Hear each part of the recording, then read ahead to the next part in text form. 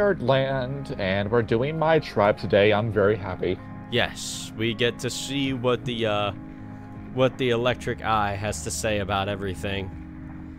Yep. Even though the Red Talons are my favorite tribe, this is the tribe that I identify the most with. That's probably a bad thing considering what we're going to say this episode.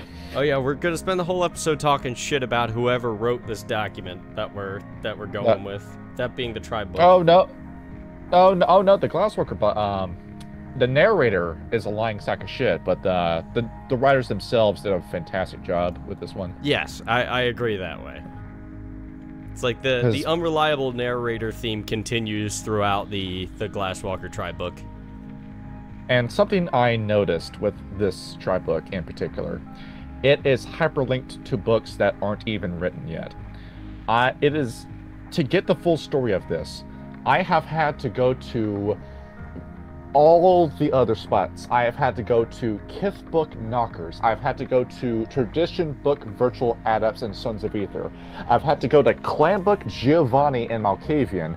I've had to go to Kindred of the East and every other tribe book in Werewolf to get the full story of this tribe. Because the Glasswalkers refuse to give you the straight answer. This entire tribe book is nothing but pro-Glasswalker propaganda. These guys are lying to you beginning to end. And it's funny because the first edition book tells you the truth straight up. So I've had to compare those two, and yeah, time passes between editions. First edition was written in the 90s, and second edition is written post Y2K. So it's treated as a passage of time because the Giovanni are in a very, very different mood between first and second edition.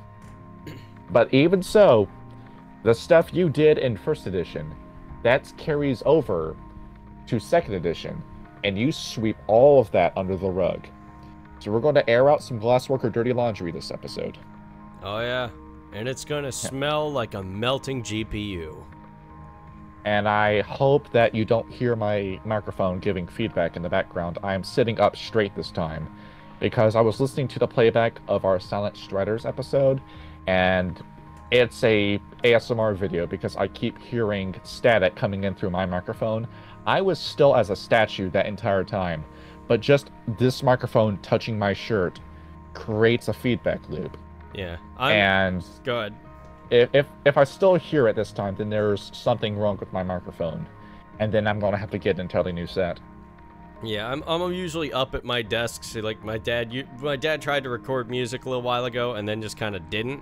So I basically stole his like audio setup and I have it in my room. Like I sent John a picture a little while ago of what my microphone looked at, because like the thing that held the microphone to the stand, the bolt stripped on it. So I literally went to Home Depot, got a bolt and a nut, and I literally took the wrench out of my toolbox and I just like cranked it on there. I rednecked up my mic stand. It's great. I love this damn thing. I am Johnny. I'm the guy who runs the show. That's Kyle. He's the guy who does all the post-production stuff. I'm too dense and impatient to do. Yes.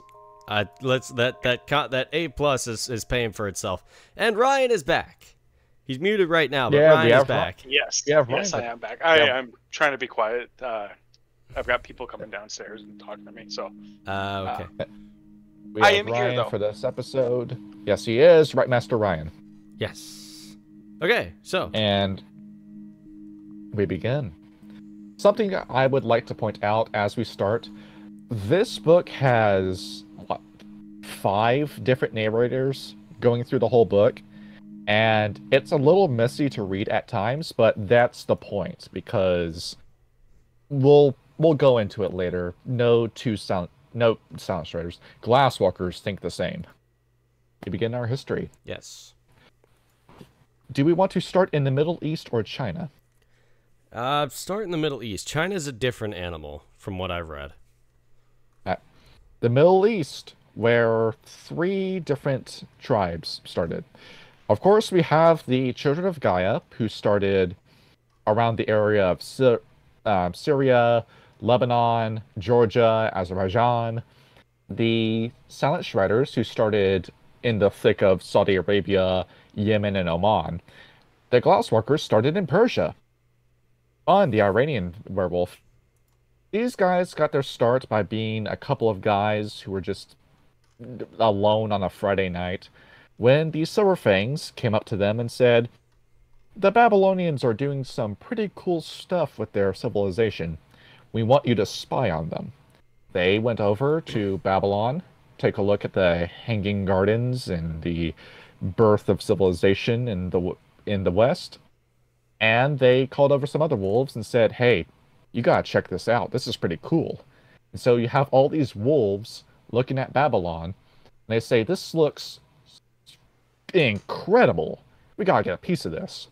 So these guys all infiltrate Babylon, ancient Babylon, and they call themselves the Warders of Apes. They didn't think very highly of humans back then, but they were very quick to change that name. The first name well, technically not the first. The first name we will know this tribe as are the Warders of Men.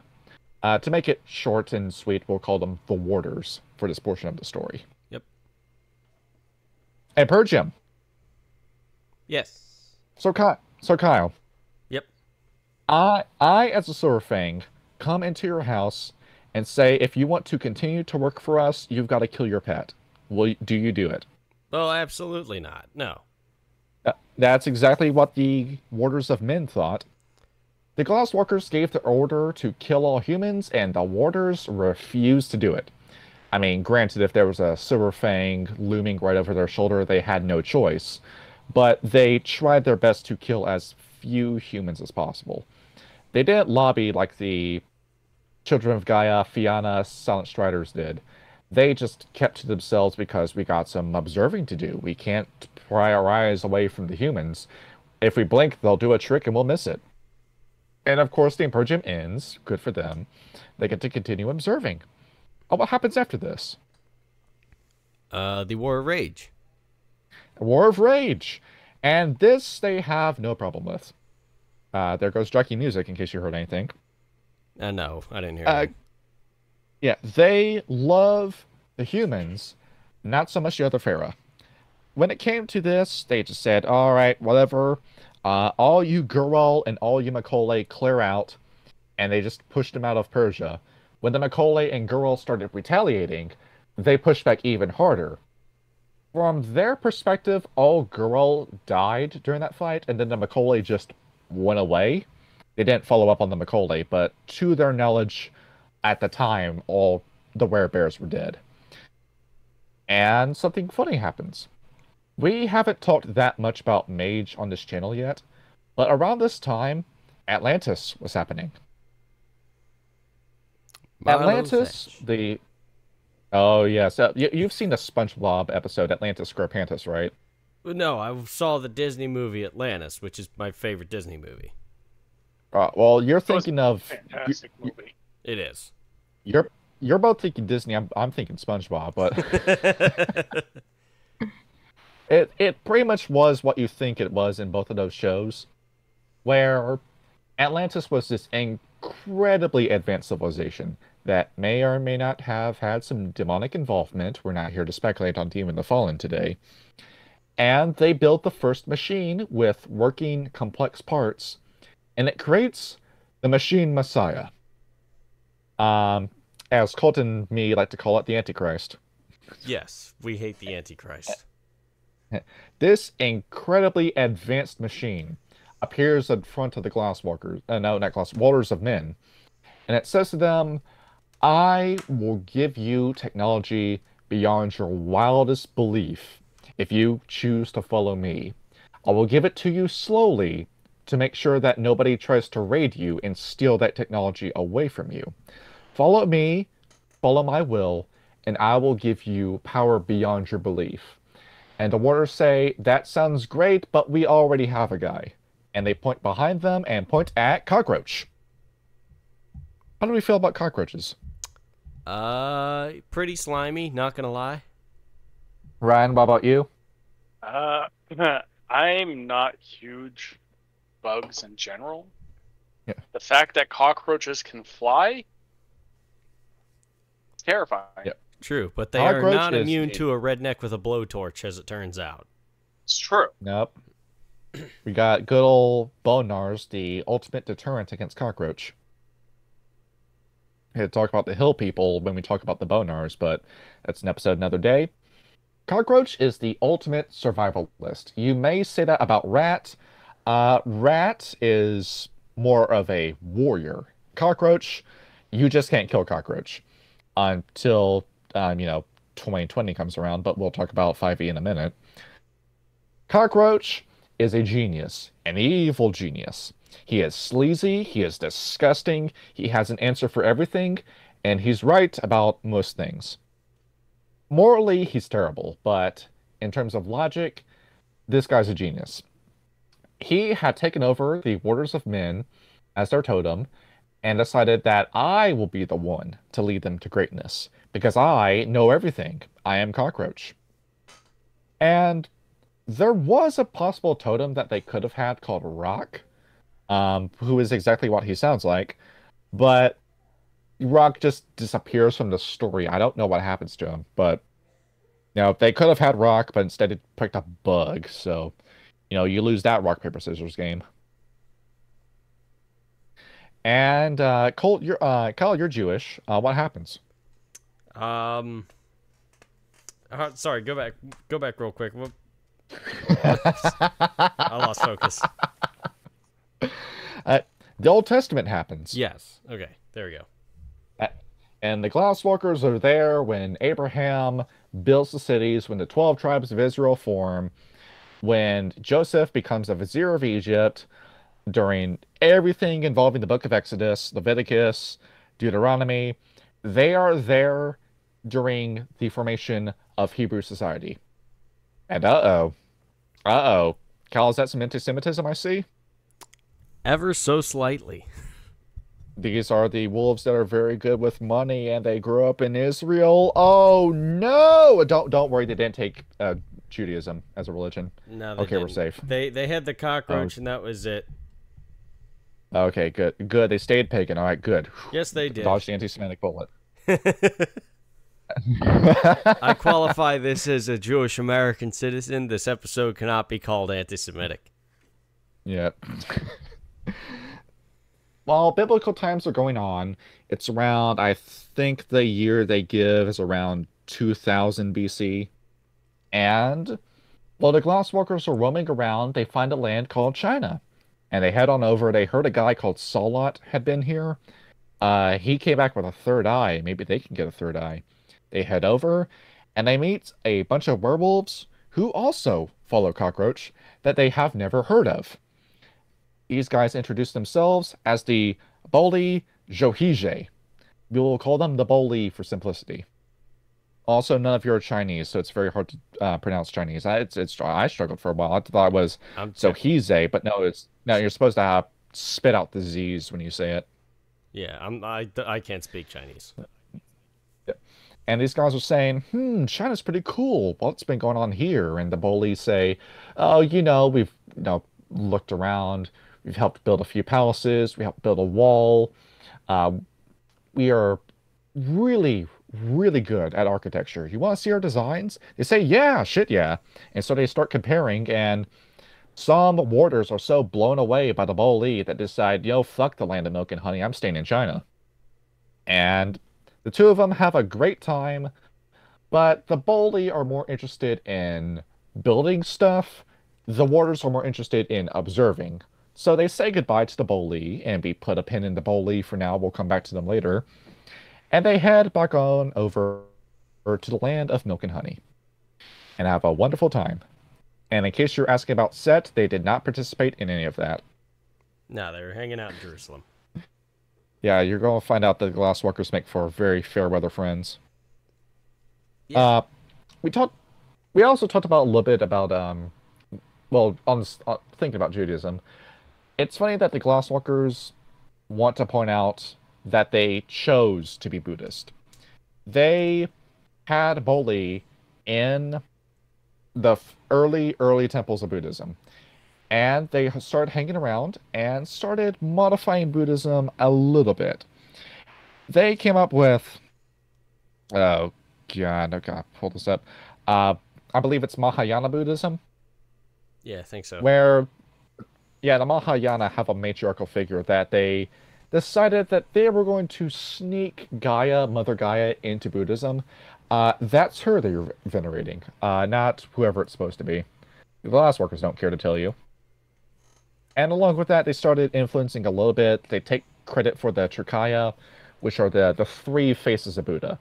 To explain what those are, that's the pure being, the blissful being, and the transformative being.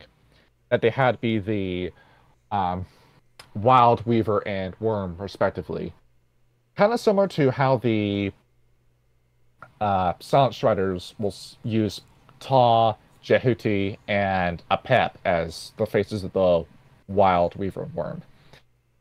And the bully, we'll stick that pin back into them. And sure, the Christ comes around, and a few Glasswalkers decide to follow Christ. But they have a bigger fish to fry, the Holy Roman Empire. So a point that me and Kyle keep bringing up about why the Shadow Lords just suck as a tribe is because the Shadow Lords tried to infiltrate the church once, failed because of the Sombra, and then just gave up. Yep.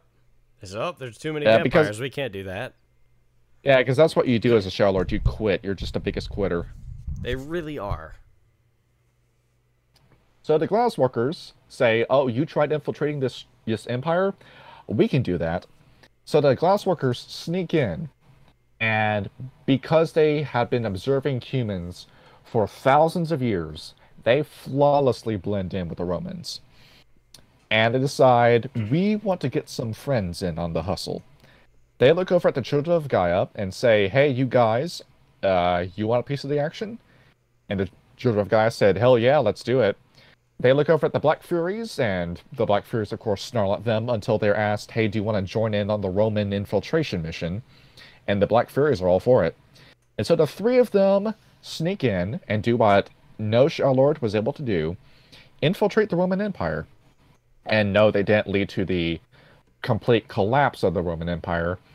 They had business to do. They weren't interested in destroying the Roman Empire like the Geta Fenris and the Shadow Lords were.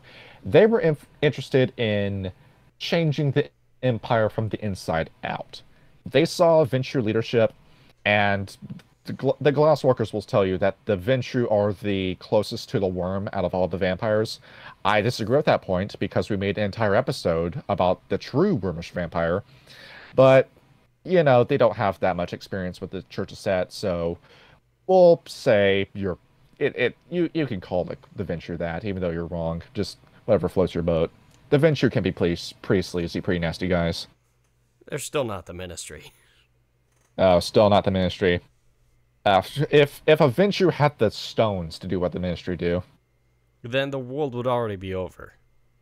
Yeah, instead they'd just rather talk a big game with Dominate. Yeah, makes sense. So, when Rome eventually grows too big and collapses, the Glasswalkers, warriors and men, all swap out their centurion masks with nun habits, and they infiltrate the church as it becomes the Holy Roman Empire. You want to know why the Virgin Mary is so fixated upon? Yeah, venerated in Catholicism. It's because of the combined effort of the Glasswalkers and Black Furies. You have them to thank for that. Very nice. And they start changing the way Christianity is taught in the Roman Empire. By this time, hands have changed from the Ventrue running the show to the La Sombra running the show. And the La Sombra want you to believe that God is this mad dictator holding you above a pit of fire, ready to drop you in the minute you commit a sin. The Glasswalkers weren't okay with that. They decided that we are going to start putting in happy God propaganda. God loves you, and Jesus loves you.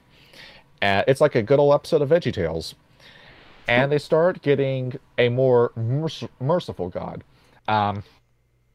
I think you remember Jordan Peterson saying that there is a divide in the Old and New Testament where God in the Old Testament is ready to kill at the drop of a hat, And then God in the New Testament is extremely forgiving, and so is Jesus. Yeah, what was that story? I think it was in the Old Testament in which the devil tells God to test one of his followers by killing his wife. Yeah, Job. What's up? Yeah, it was the Book of Job. The Book of Job. That's it. And it's a pretty big juxtaposition. What? Wasn't there a story about God telling someone that he needed to sacrifice his son on this high mountain? God telling Abraham to kill Isaac. Yeah. And when he did, he's like, well, why the fuck you do that? Yeah. He said, don't kill your son, kill this lamb instead, and then we can do the exchange. So in case you're wondering why there's such a juxtaposition, the World of Darkness explains it was the Glasswalkers who had something to do with that. So, thank you for making religion a little bit more approachable. I feel better not fearing God. I feel like most people would, in all honesty. Yeah. And what happens around this time? The Inquisition. I'm glad you brought that up, Kyle. The Inquisition happens. I didn't think that was my job. So the Inquisition, the Spanish Inquisition, and the Spanish do such a good job, they influence everyone else to do their own Inquisition. And then, of course, St. Leopold had to die a violent death and influence the Church of St. Leopold to form. And now vampires are being picked off into church like flies. And the Glasswalkers start sweating bullets. They realize, oh shit, we're all about to die. We can't transform for a while. So they put their heads down. Yeah, there we go. You can blow that meme up in chat. Okay, hang on. It's in history. Oh, it's in meme chat. Give me a sec. Yeah, it's a meme chat. Yeah, so the Spanish Inquisition comes in. And the Spanish Inquisition and the World of Darkness, these guys are shooting the fire of Mount Sinai from their eyes and smoting a vampire in one hit. The Glasswalkers know that they can't fight against that. I mean, sure, they have crazy cockroach powers, but that's not going to do anything against the entire Inquisition, against humans that just woke up and realized that they were being controlled. So the Glasswalkers keep their heads down for years. It is very difficult to be a Glasswalker. And some of them just forget what they are as werewolves. Some of them become a little too human during this time. And it's around this time that the Glasswalkers are seen with a little bit of skepticism. The Glasswalkers are looked at by the Silver Fangs and the Shadow Lords and are saying, we're not sure if you're wolf enough to be part of the Gyaru Nation. You were making progress, you were giving us some pretty valuable intel, but now you've stopped. Are you sure you want to be part of this nation? And of course the Red Talons are looking at them. The Red Talons are getting their asses beat by the Inquisition, and I think it's pretty unfair that the Glasswalkers aren't doing anything. The Glasswalkers they're trying to play the misinformation game, but dude, it's the Inquisition. That Camarilla and Sabat didn't have an answer for that. So, nobody expects the Spanish Inquisition. Not even the Glasswalkers.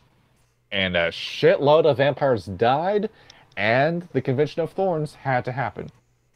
And eventually, vampires just vanish for a few years, and the Glasswalkers think, okay, job's done. We're going to wait 1 or 2 more years, and then we can go back to being wolves. And right as they were beginning to get a little bit more wild again, philosophy happens. Kyle, have you read Hegel? Hegel? No, I have not. Have you read Immanuel Kant? I have not read I have not read any philosophy. I'm behind on all my philosophy. Have you read Sir Thomas Aquinas, William of Ockham, Anselm of Canterbury, Duns Scotus, Peter Abelard, what was I going to say? Dante Caligari, and all these other Middle Ages philosophers? Because the Glasswalkers did. Just anytime a book would land in their laps, they would pick it up and start reading. And Sean posted a meme. We gotta check that out later. Oh boy. Don't put that one up yet. Oh. So, the Glasswalkers start reading every book that lands in their lap.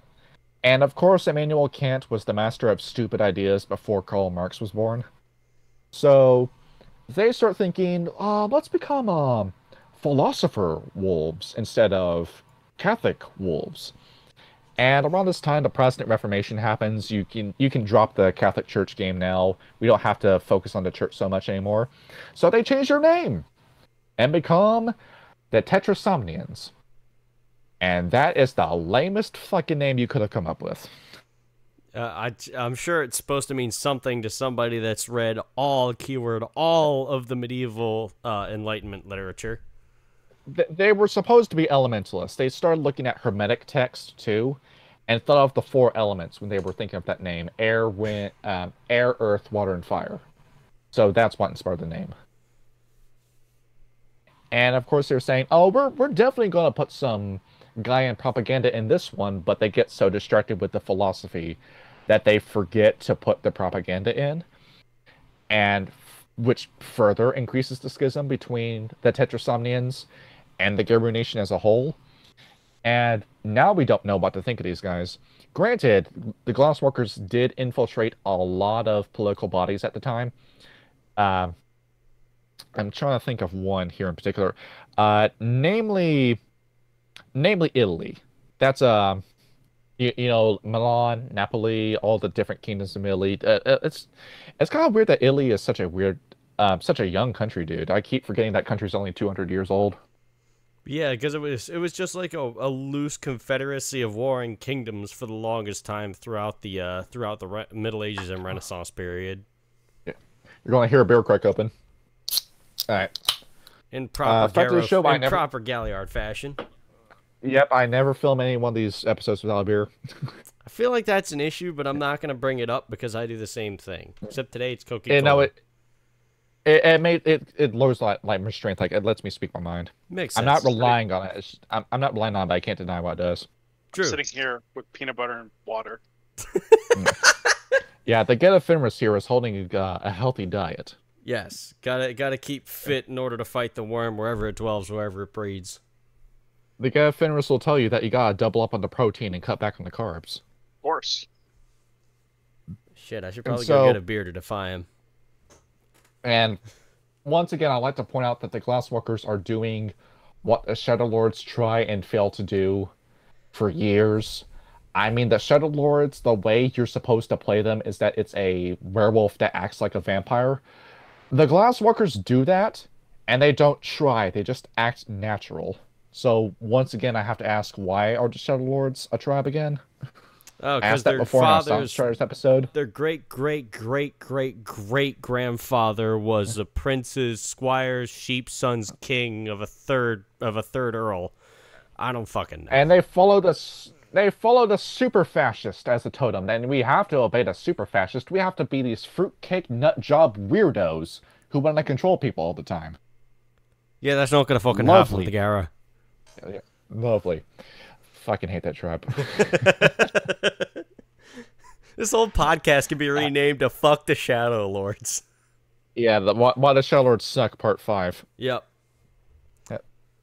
What happens next? Well, the Glasswalkers get so wrapped up in, well, Tetrasomnians get so wrapped up in pissing time away with philosophy that by the time the New World shows up, we'll do it. A bunch of werewolves infiltrated the Pilgrims as they were sailing over in the Mayflower. They didn't die. All these other loser humans get to die of all these different sicknesses at sea, and then they get to starve to death. We get to survive because we're smart, and we still have contact with some spirits. So they make it over to America, and yeah, they see the Wendigo, and they see the Croatan, and neither of them really know what to think of the Tetrasomnians. This is their first contact, besides the Geta Fenris for the Wendigo? Wendigo. Yeah. The Wendigo leave it alone. They say, it's probably just more Geta Fenris by another name. Leave it alone. And the Croatan, of course, have no idea what to think. They're trying to ask the Wendigo for advice. The Wendigo tell them to fuck off. And of course, the Glasswalkers are so wrapped up in observation that they forget to do anything when it comes to the Revolutionary War. They just decide we're just going to let it happen. We're going to have spies on the American side and British side, and we're going to sell information to each other for fun. And of course, we're going to eventually side with the Americans once we realize that the British are backed entirely by the technocracy, and by this time we know what the technocracy are, and we really don't like them because they're doing the same thing we're doing, but they're crazy authoritarians. So, you know, yay, America. 1776 happens. Hell yeah. America becomes independent, and the glassworkers become hyper fixated on America. They love America. They're seeing a new group form here. I would like to fix a mistake that we made in the Wendigo episode. I gave you the wrong name of the Sons of Ether at the time. Oh yeah?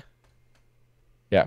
The Sons of Ether have gone through several name changes like the Glasswalkers. So, while these guys were known as the Tetrasomnians at the time, I believe these guys were called the... Oh, this name sucks. The Pupils of Parmenides. Parmenides? You Okay. can see why you can see why my brain just clicked to calling them the Sons of Ether. Yeah, that makes sense. It's a terrible name. I mean, they had a terrible name at the same time as the Glasswalkers at that time. Yeah. Yeah, but the one extremely pretentious faction meets another extremely pretentious faction, and the Glassworkers would love to deny this, but they were friends with the Sons of Ether at the time.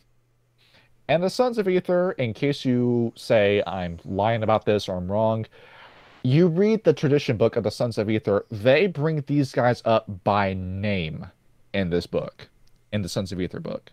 These guys work together to this day. The Sons of Ether love inventing technology, and then they sell it over to the Glasswalkers and say, do whatever you want with this. You give us your corporate wolf money. We'll give you weapons beyond your wildest belief. That's why eventually I'm going to make a comparison between the Glasswalkers and the Tremere.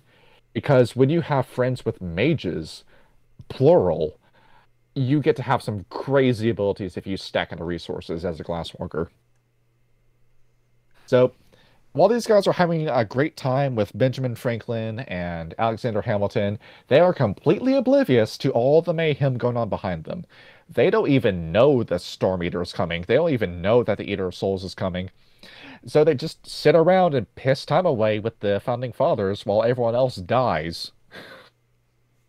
Sounds like them. Great move. Great move. GG. Good job, fellas. Yeah, good job. You know how to cast magic now at the expense of so many lives. Great. Yeah, they were having fun.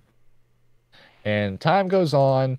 The American Civil War happens, and these guys think, well, great, who do we side with? Do we side with the Confederacy, or do we side with the Unions? We don't know. And they look between the two. And eventually they pick Union, but it's not because they believe in setting slaves free. It's because another totem appears around this time. This guy is unique to 2nd edition. This guy was nowhere in 1st edition. So, Starbridge Lion appears. How much do you know about trains? I watched a lot of Thomas the Tank Engine when I was a kid. Just keep that in mind. Ryan, what do we know about trains? They go from point A to point B pretty fast. So I'm pulling up a picture of what Starbridge Lion looks like. The actual train. I'm posting it in history pages. All right. So that's what that train looks like. Very classic looking train. Yeah, blow it up on the page. That's up there. So this living train spirit approaches them and says, I have been born yesterday, and I have got all this knowledge inherently about railway systems, and railroads are the future, guys. We gotta invest all into railroads. We gotta do that Ponzi scheme. We gotta do all that fraud involving building railroads. And the Glassworkers say, yeah, that's an excellent idea. And then they do the Ponzi scheme. Worked great for them for 100 years or so. Until they got caught. But yeah, close enough. So they fight for the Union. Yeah, something fun. These guys are war veterans too. It's around this time. Well, they had this as a totem for a while, but now it becomes relevant. The award winner for dumbest totem name, Clashing Boom Boom, formerly known as Minerva. Maybe you should go back to that name. Yeah, Minerva's a much better name. This is a female spirit of war.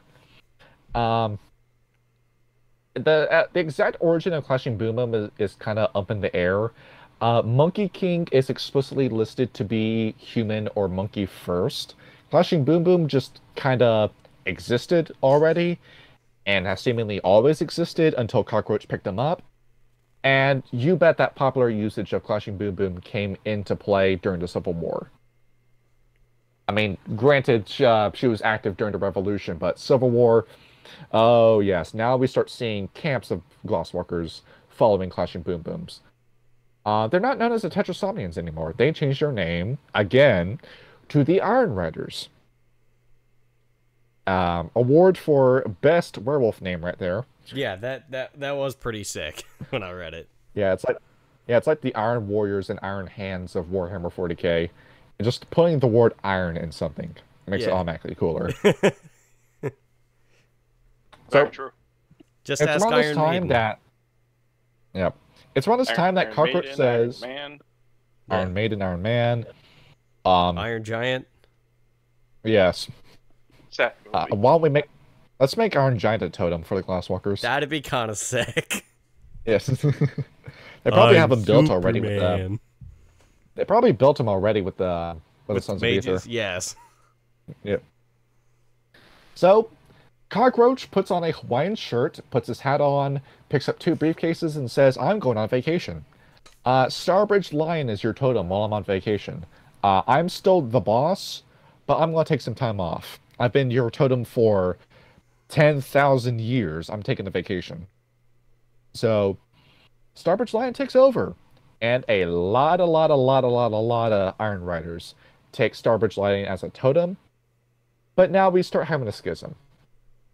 Granted, you already had one with the Tetrasomnians because none of the philosophers get along with each other. Ask Friedrich Nietzsche what he thought of other philosophers. Oh, boy. Have you ever read Beyond Good and Evil? I have not. The best part of that book is when Friedrich Nietzsche says, the only reason philosophers exist is because they're lonely weirdos who try to justify their own worldview and think publishing a book automatically makes them right. Given the fact that I was in an antique shop the other day and saw a book that was unironically called the what was it? The Handbook of Euthanasia. Yes, he's absolutely correct. Fuck philosophers, they suck. I want to see if I can. Did you see a wheel that? Hang on. The multicolored World Economic Forum wheel on it? No. It was an old book. I gotta find it and I gotta pull it out. There's a bit of a deviation, but like, I saw that and I was like, I was really tempted. Yeah, the Handbook on Euthanasia. I'm gonna pull this up real quick. Yeah, pull it up on the screen. Yeah. This kind of Luciferian thought has existed for years. It's not new. It was $6 in an antique shop, and I was really tempted to buy it just for good songwriting. Except my computer. I wouldn't even give it 6 cents. No, absolutely not. I'm gonna put that in meme chat, or no, I'll put that in deranged chat for you guys to gawk at. Yeah, deranged because that's where it belongs. Yes. The fact that I saw that and that was a thing was harrowing enough. Anyway, back on track. So on thought of that track, you know that the minute werewolves get into philosophy, with these guys being naturally angry thanks to the auspices, you can understand just how vitriolic and vicious these guys got in philosophy debates. So the younger Tetrasomnians were already pretty sick of the older ones, given that their philosophies never aligned. That tension exploded with the Iron Riders. You have all these big fucking intellectuals that try to out-intellectual all the other intellectuals. And you end up creating this tribe within a tribe within a tribe, where all these other tribes are fighting each other, and nobody is willing to compromise. And this is the big issue I have with anyone who... This is why I hated going to college so much, dude. Yeah. And just why I can't talk to anyone who's college age. Because you end up in this big pseudo-intellectual war where nobody ever refuses to be wrong or show humility. That was that whole rant from Fritz the Cat, like when he was in the room and everybody was studying for finals. Just like, He was like walking around talking about all these guys with their noses buried in all these books, trying to be some big fucking intellectuals. Yeah, you got all this like anthropology and sociology and shit that's inspiring at the time until you realize that you're never going to use it in real life. Basically, yes. And you want to cling on to it like it's gospel. And this is what starts tearing the Iron Riders apart. None of them like each other. See somebody, yeah, there's the Frizz the Cat bit. Yep. That's going up while we're talking about this. Yeah. So you have all these Iron Riders who are at each other's throats, and tensions are high within the Iron Riders. But thanks to the Ponzi scheme and thanks to infiltrating the Rockefellers and getting some of their money, thank you for directly aiding Pentex, by the way, you asshats. The worm cometh again. So, with worm money in their hands, they get incredibly rich. Think of Dutch Vanderland's gang from Red Dead Redemption 2. That is a perfect example of an Iron Rider tribe and of an Iron Rider pack, and another perfect example of just how tense things were between the Iron Riders because nobody in that camp got along. Every day there would be a blow-up argument over something stupid, and that was life as an Iron Rider. It was miserable. And while Starbridge Lion do his best, but it's not good. It's not good enough. Trains don't make for very good CEOs or very good leaders. And what happens after the boom of the railroads? Well, the 1920s happened. And now the rich become stupid rich. The glass workers have more money than they know what to do with. And you have all these Iron Riders that start forming companies that are still around to this day. And the longest surviving faction of Iron Riders comes into being around this time. The Wise Guys. So, I believe I posted in history pages. You see that picture with all the guys who have shining eyes? Yeah, yeah. Yeah. Blow that up. All right. Zoom in on the paragraph that is labeled lupines. Yep.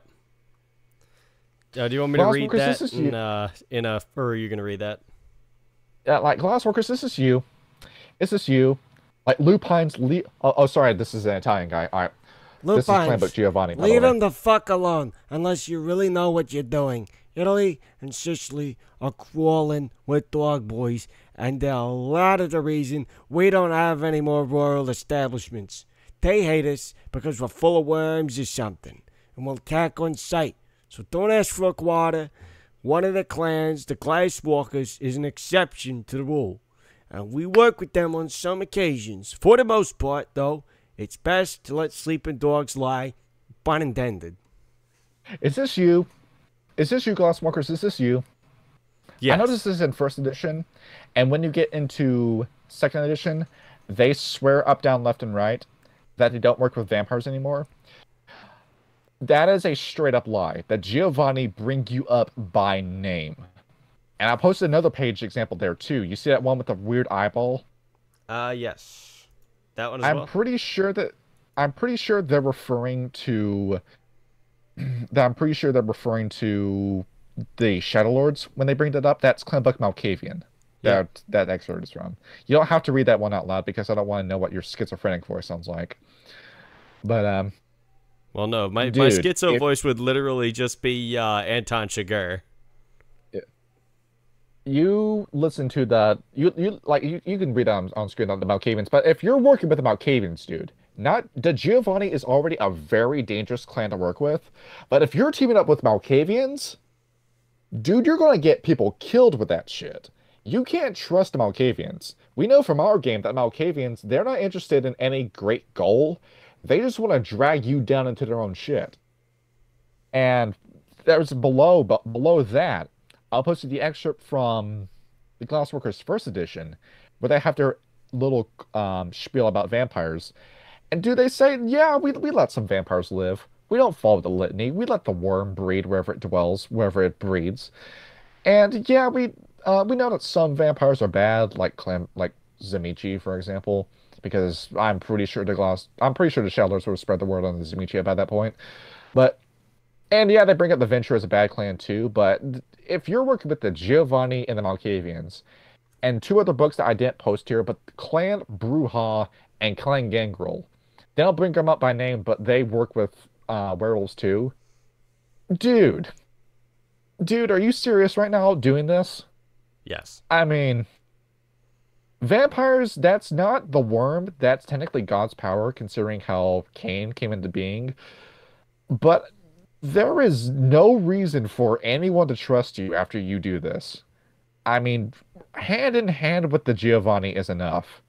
The Giovanni, I've told you about their plot, is that they want to reenact the plot of Ghostbusters, and that comes up in their clan book Giovanni. They say, it's not Ghostbusters. We thought of this plot before Ghostbusters came into existence. But but dude, if you're participating in the Ghostbusters protection racket, you're not just a danger to werewolf society, you're a danger to the humans that you swear up, down, left, and right that you're protecting. So I'm going to call these guys what they are. These guys are hypocrites, like more so than the Shadow Lords. There is no reason to ever trust a Glasswalker.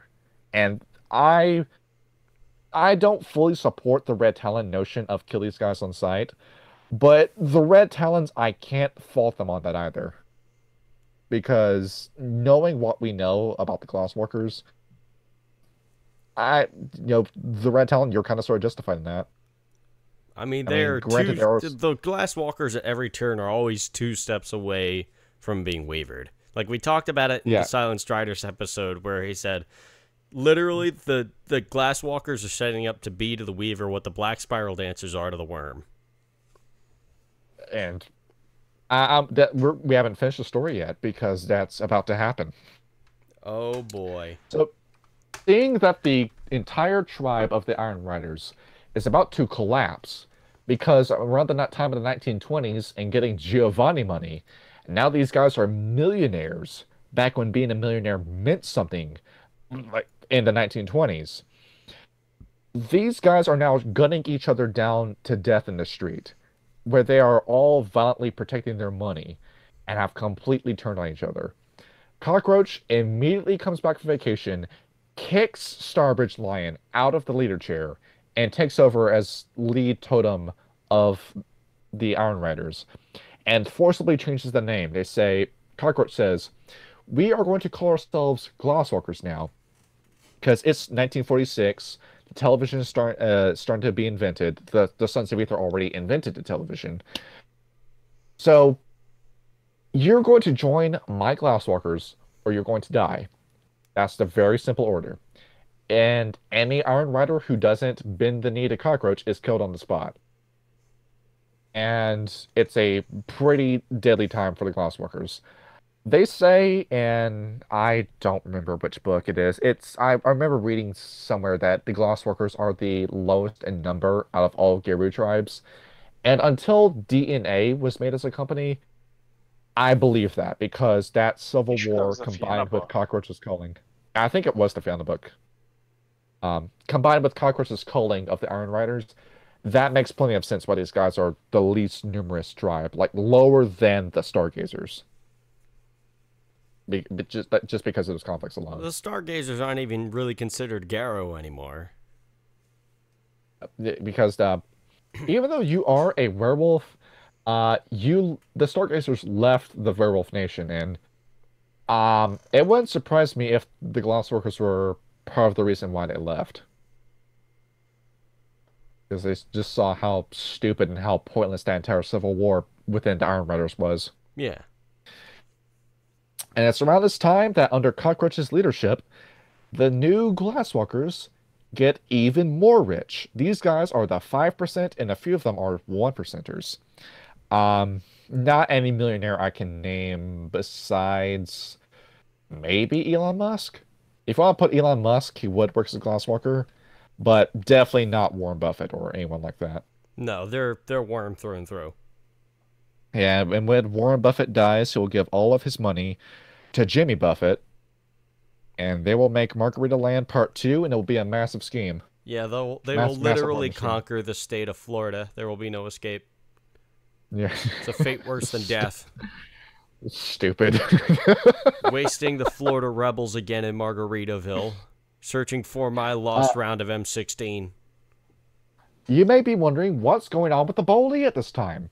Well, the Boli were having a tough time. I mean, yeah, they were doing the infiltration game too. They were jumping back and forth between dynasties, whichever dynasty was in power. The Stargazers became their neighbors, the Hakin became their neighbors.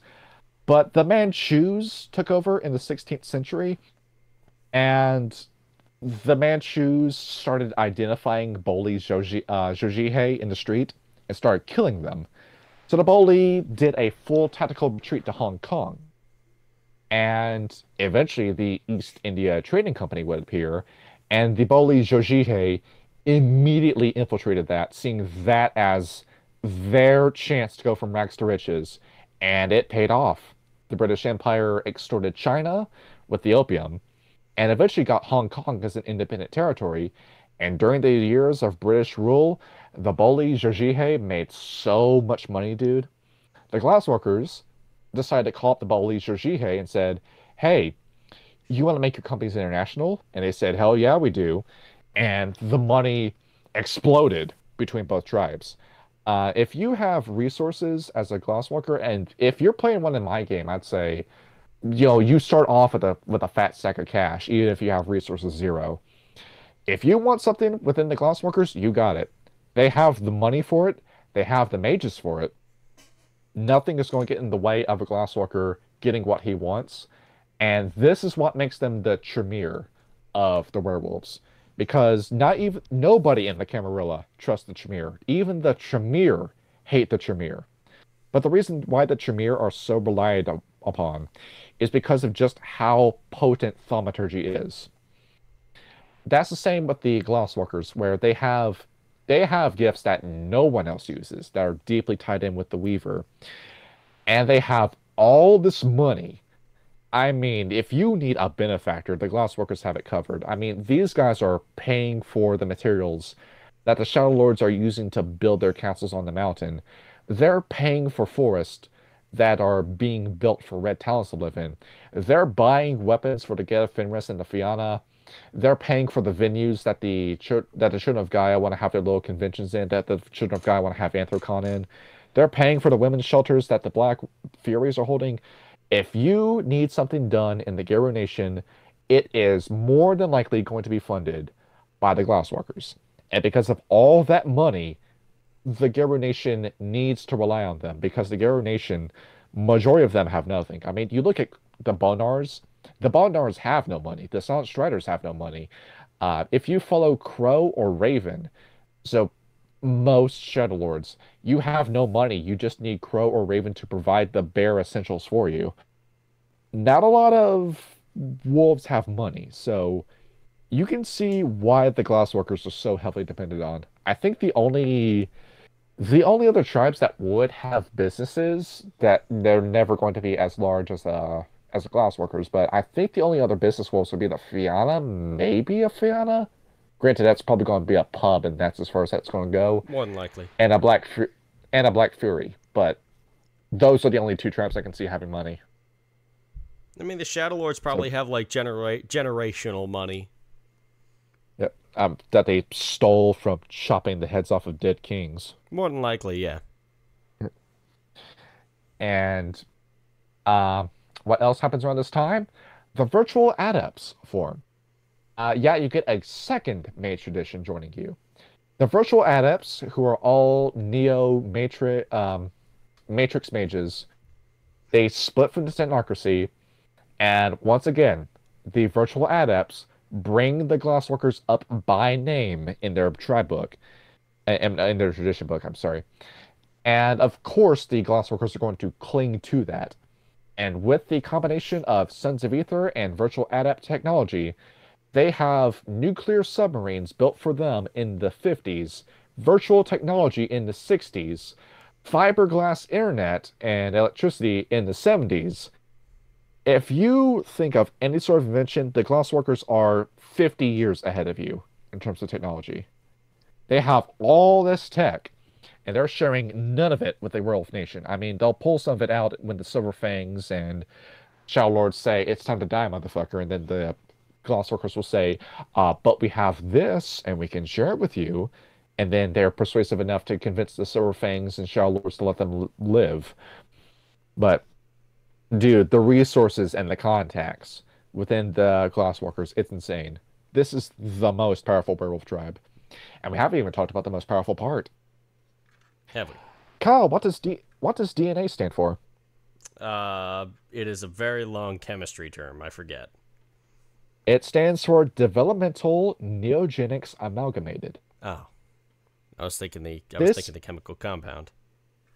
This is a deeply weaver company in the world of darkness that specializes in gene therapy and cloning.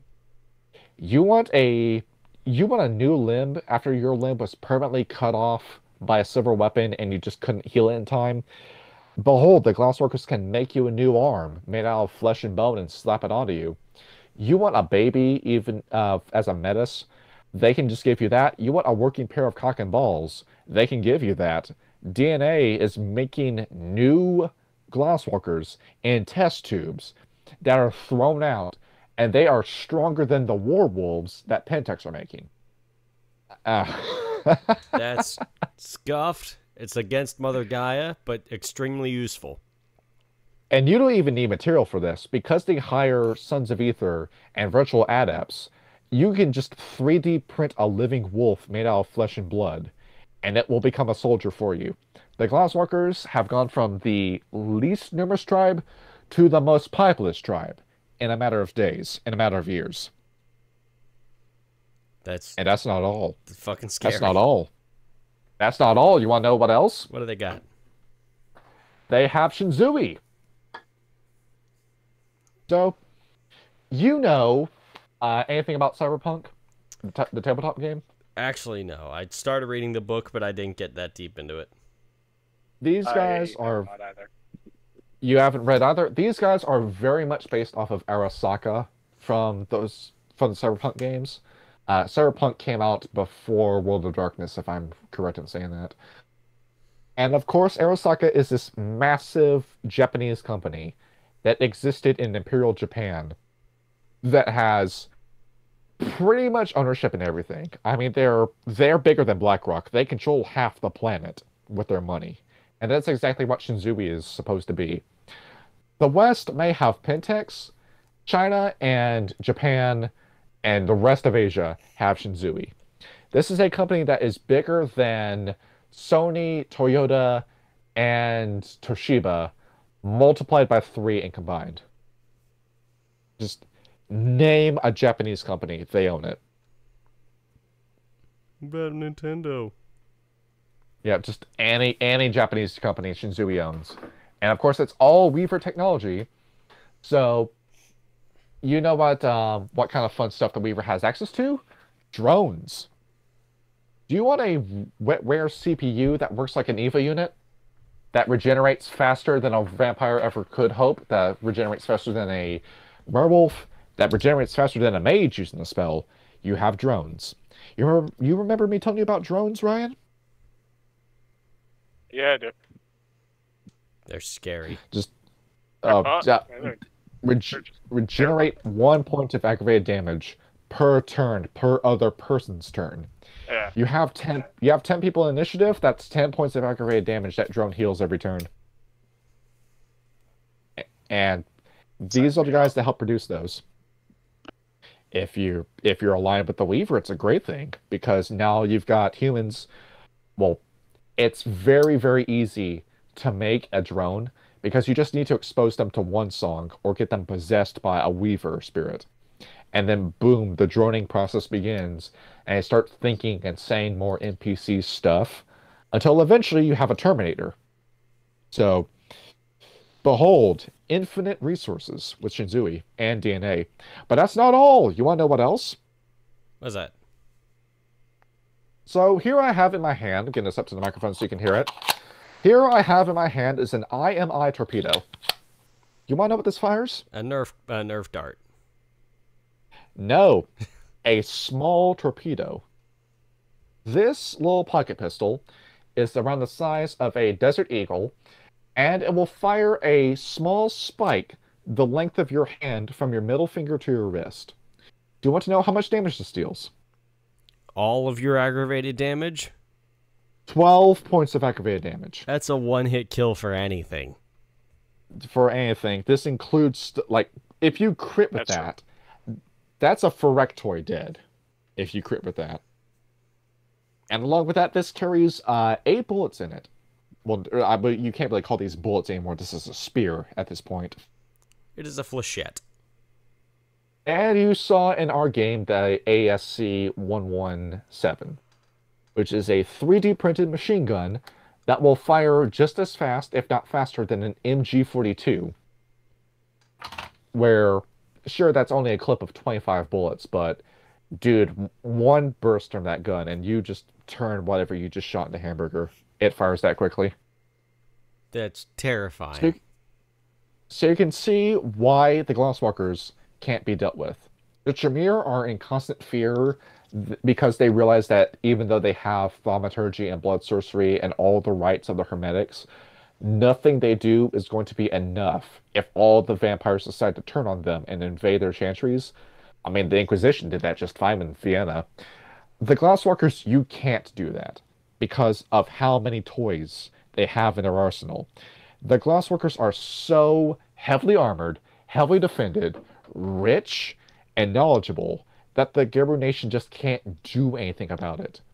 It has become a parasite stuck to the nation that even though it's benefiting you, even though you're getting a lot of good stuff out of it, it's become so big and so deadly, you will never get rid of it.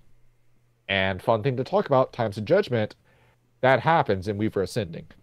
The Glasswalkers turn on the nation, and that's an apocalypse scenario in of itself. The minute you get droned Glasswalkers attacking you, all the danger of a werewolf with a hive mind and that much of a regeneration factor, it's over for majority of the tribes.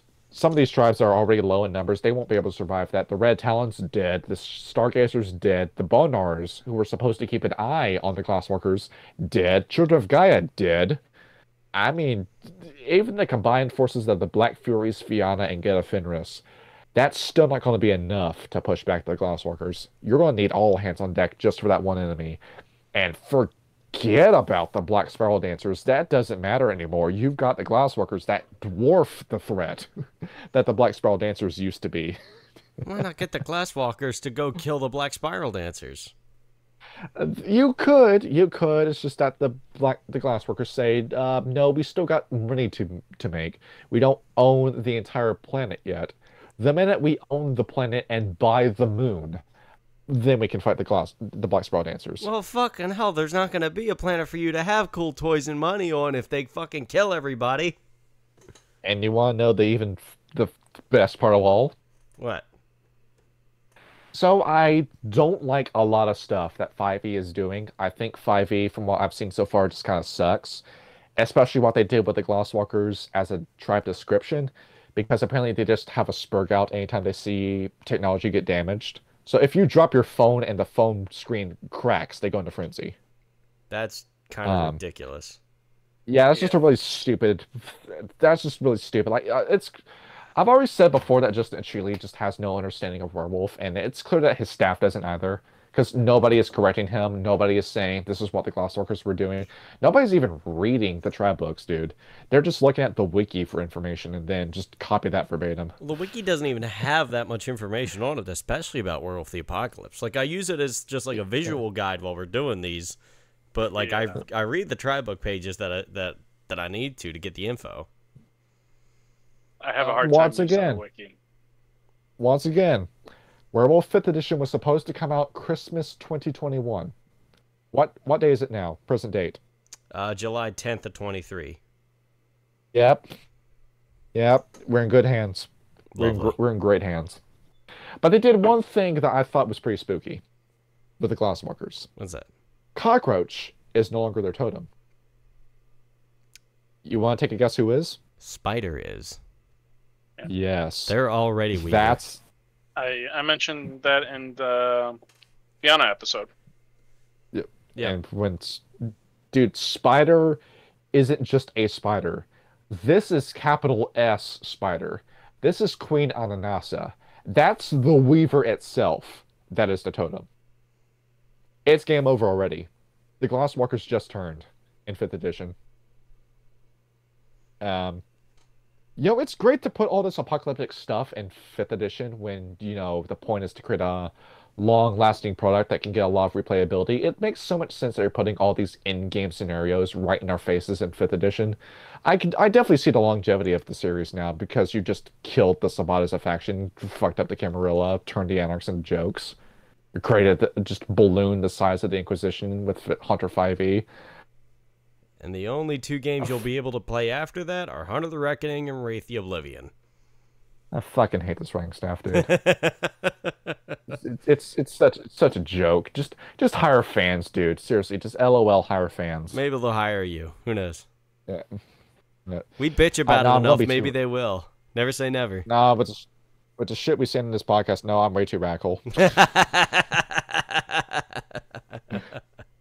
and that's the history.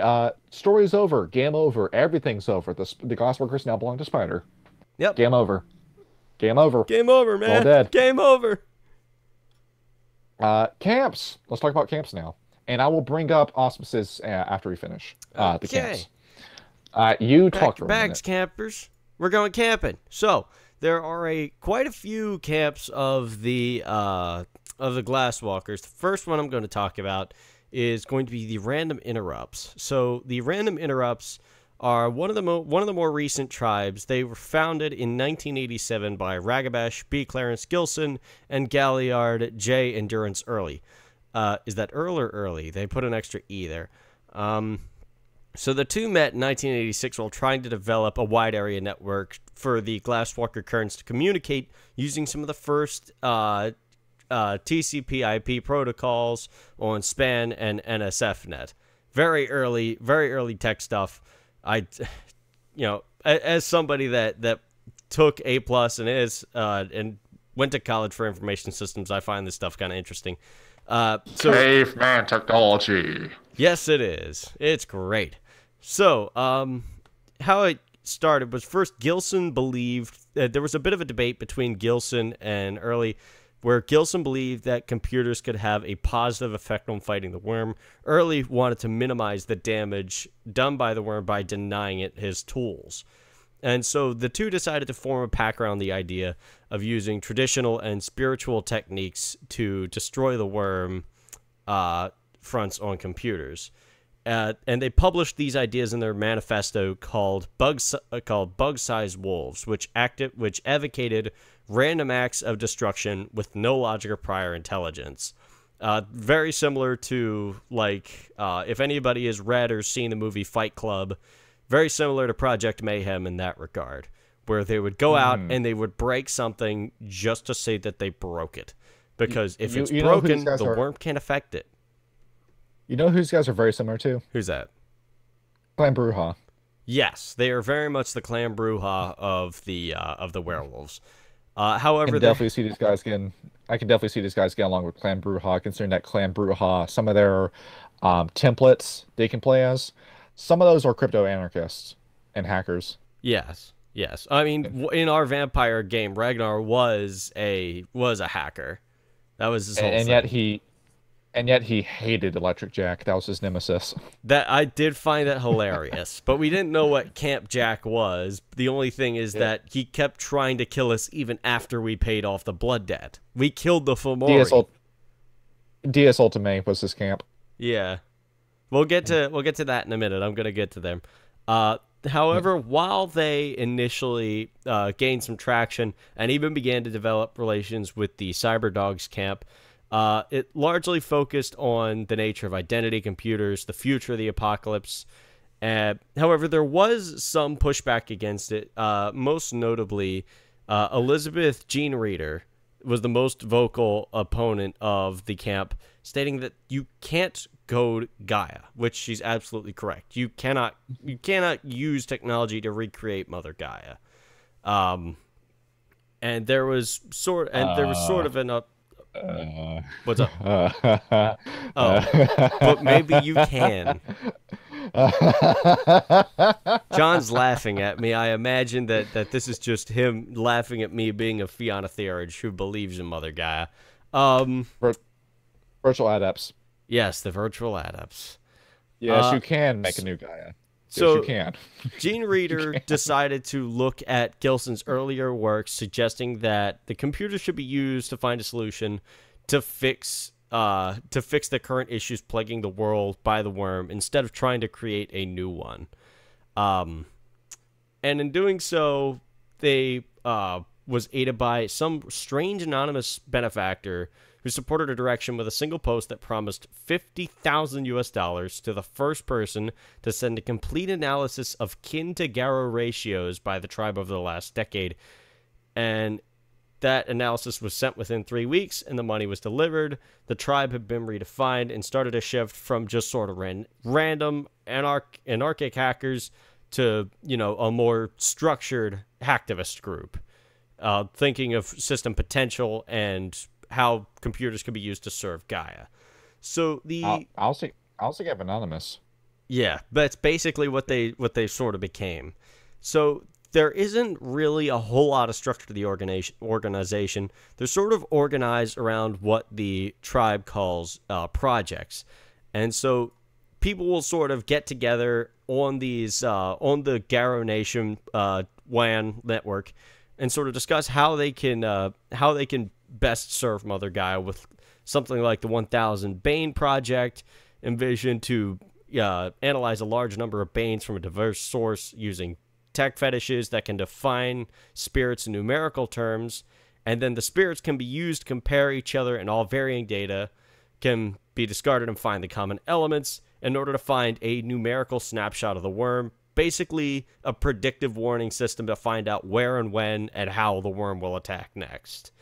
So most of this has been done by, this random benefactor that keeps rewarding projects with monetary gain. The book has this whole side section that, just keeps funding it. Elizabeth Gene Reader was the first to get rewarded by him. However, it's really entirely uncertain to the tribe who this random benefactor was. Maybe it was Gene Reader, trying to anonymously post in order to drum up support. Maybe it was a corporate wolf, and it could have been somebody entirely different. Maybe it's even a Shadow Lord. God help them if it is. Maybe it was a totem getting a start. Yep. So, to be initiated, there really isn't an initiation. Basically, if you contribute your ideas to a different project for the random interrupts, then you're basically a member. There are some people that just kind of browse. There are lurkers they call, random interrupts to be, or lamers at worst, and they just kind of float along with their random projects. They went from Project Mayhem to Anonymous is what happened. So, next. Wait, hold on a minute. I think somebody just joined the voice. You hear this? Who's that? No. Well, now she's shy. She doesn't want to say anything now. No, I don't see anyone. See. All right. Well, now I'm having a difficulty because I was about to do something funny and then the joke just didn't work. All right. What's the next tribe? Okay. Sorry. Okay. Speaking next. of corporate funding, the Corporate Wolves. Lovely. They were founded in 1912 by a philodox named Bruce Harper. He drew upon Frederick Taylor's theories of system engineering and motion studies in hopes of covering tasks for the Garo more efficiently. He basically tried to work to reduce waste and productivity and ensure a packed turf responsibility, basically dividing up the different people within his camp in order to cover more ground with less time wasted. Initially, he started his operations as underground illegitimate businesses using extortion to bleed his enemies before taking up legitimate business reasons to interrupt the worm's operations. He basically did what's that Weaver company called? Shinzui. Yeah, he did back in 1912 what Shinzu does now, is that he makes direct business competition to the worm and the worm's businesses, is what he's been doing. So he then decided to try and he tried to evolve the business naturally with a goodness gracious, I'm losing my words, with Schumpeter's notion of creative destruction, tribe progress, depending on the old being destroyed and then quickly replacing it, and this process achieved dominance in 1981 due to Brian Smitherman's, who was a ragabash, and he started to imitate vampire strategies by bribing corporate officials and corporate media in order to help push the Garrow Nation's agenda. The only issue is that it works really well for an undead immortal who can just keep the money rolling so long as they live. It is a lot less useful to werewolves who can die. And so it worked for a little bit, but they realized that the major thing but the thing that they finally have been able to achieve was efficiency. So as far as the organization... The corporate wolves use their money to make me. I am Digital Eye, the channel totem. Can you hear me now? Shut up, ChatGPT. You're a fucking... What is the next camp, Kyle? You're a fucking spawn of the Weaver. Get out of my fucking camp. Oh, well, don't hurt her feelings. I don't give a shit. She's Weaver shite. Get her out of here.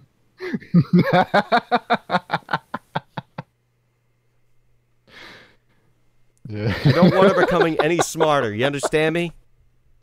The more data she has, the more powerful she becomes, and the more we get tied up in the Weaver, and the quicker we lose Mother Gaia. Get her out of here. Nah, she already reached the next level. It's impossible to stop her now, dude. Fuck. Okay, well, so basically what they do, as said before, is they work to subvert regular corporations from the inside. They either build opposing corporations to the worm, or they plant their own workers inside worm companies and basically tear away from them, similar to what they did with the Catholic Church, and also what they did with the technocracy as well. So they biannually meet at secret locations called the Fields, and the people that come to this meeting have to be of great importance to the Glasswalkers. You have to be invited by the higher-ups, Brian Smitherman, Colin Jeffcott, and Big Bill's Leo. The book doesn't really elaborate on... Well, my section of the book didn't really elaborate on Big Bill's Leo. Can you fill me in on who Big Bill's Leo is? Because I'm kind of interested to know. Big Bill's Leo. Well, Ryan, who do you think he is based off of that name? Big Bill's Leo. I'm guessing he's a New Yorker who is a Bills fan. He was, well, the reason he's called Big Bills is because he got a shitload of money. That's why he's called that. He sounds like he belongs to this next camp I'm going to talk about. Let's talk about it. This is... Okay, so I feel like I should take on my proper voice for this part of the podcast. We're going to talk about the wise guys.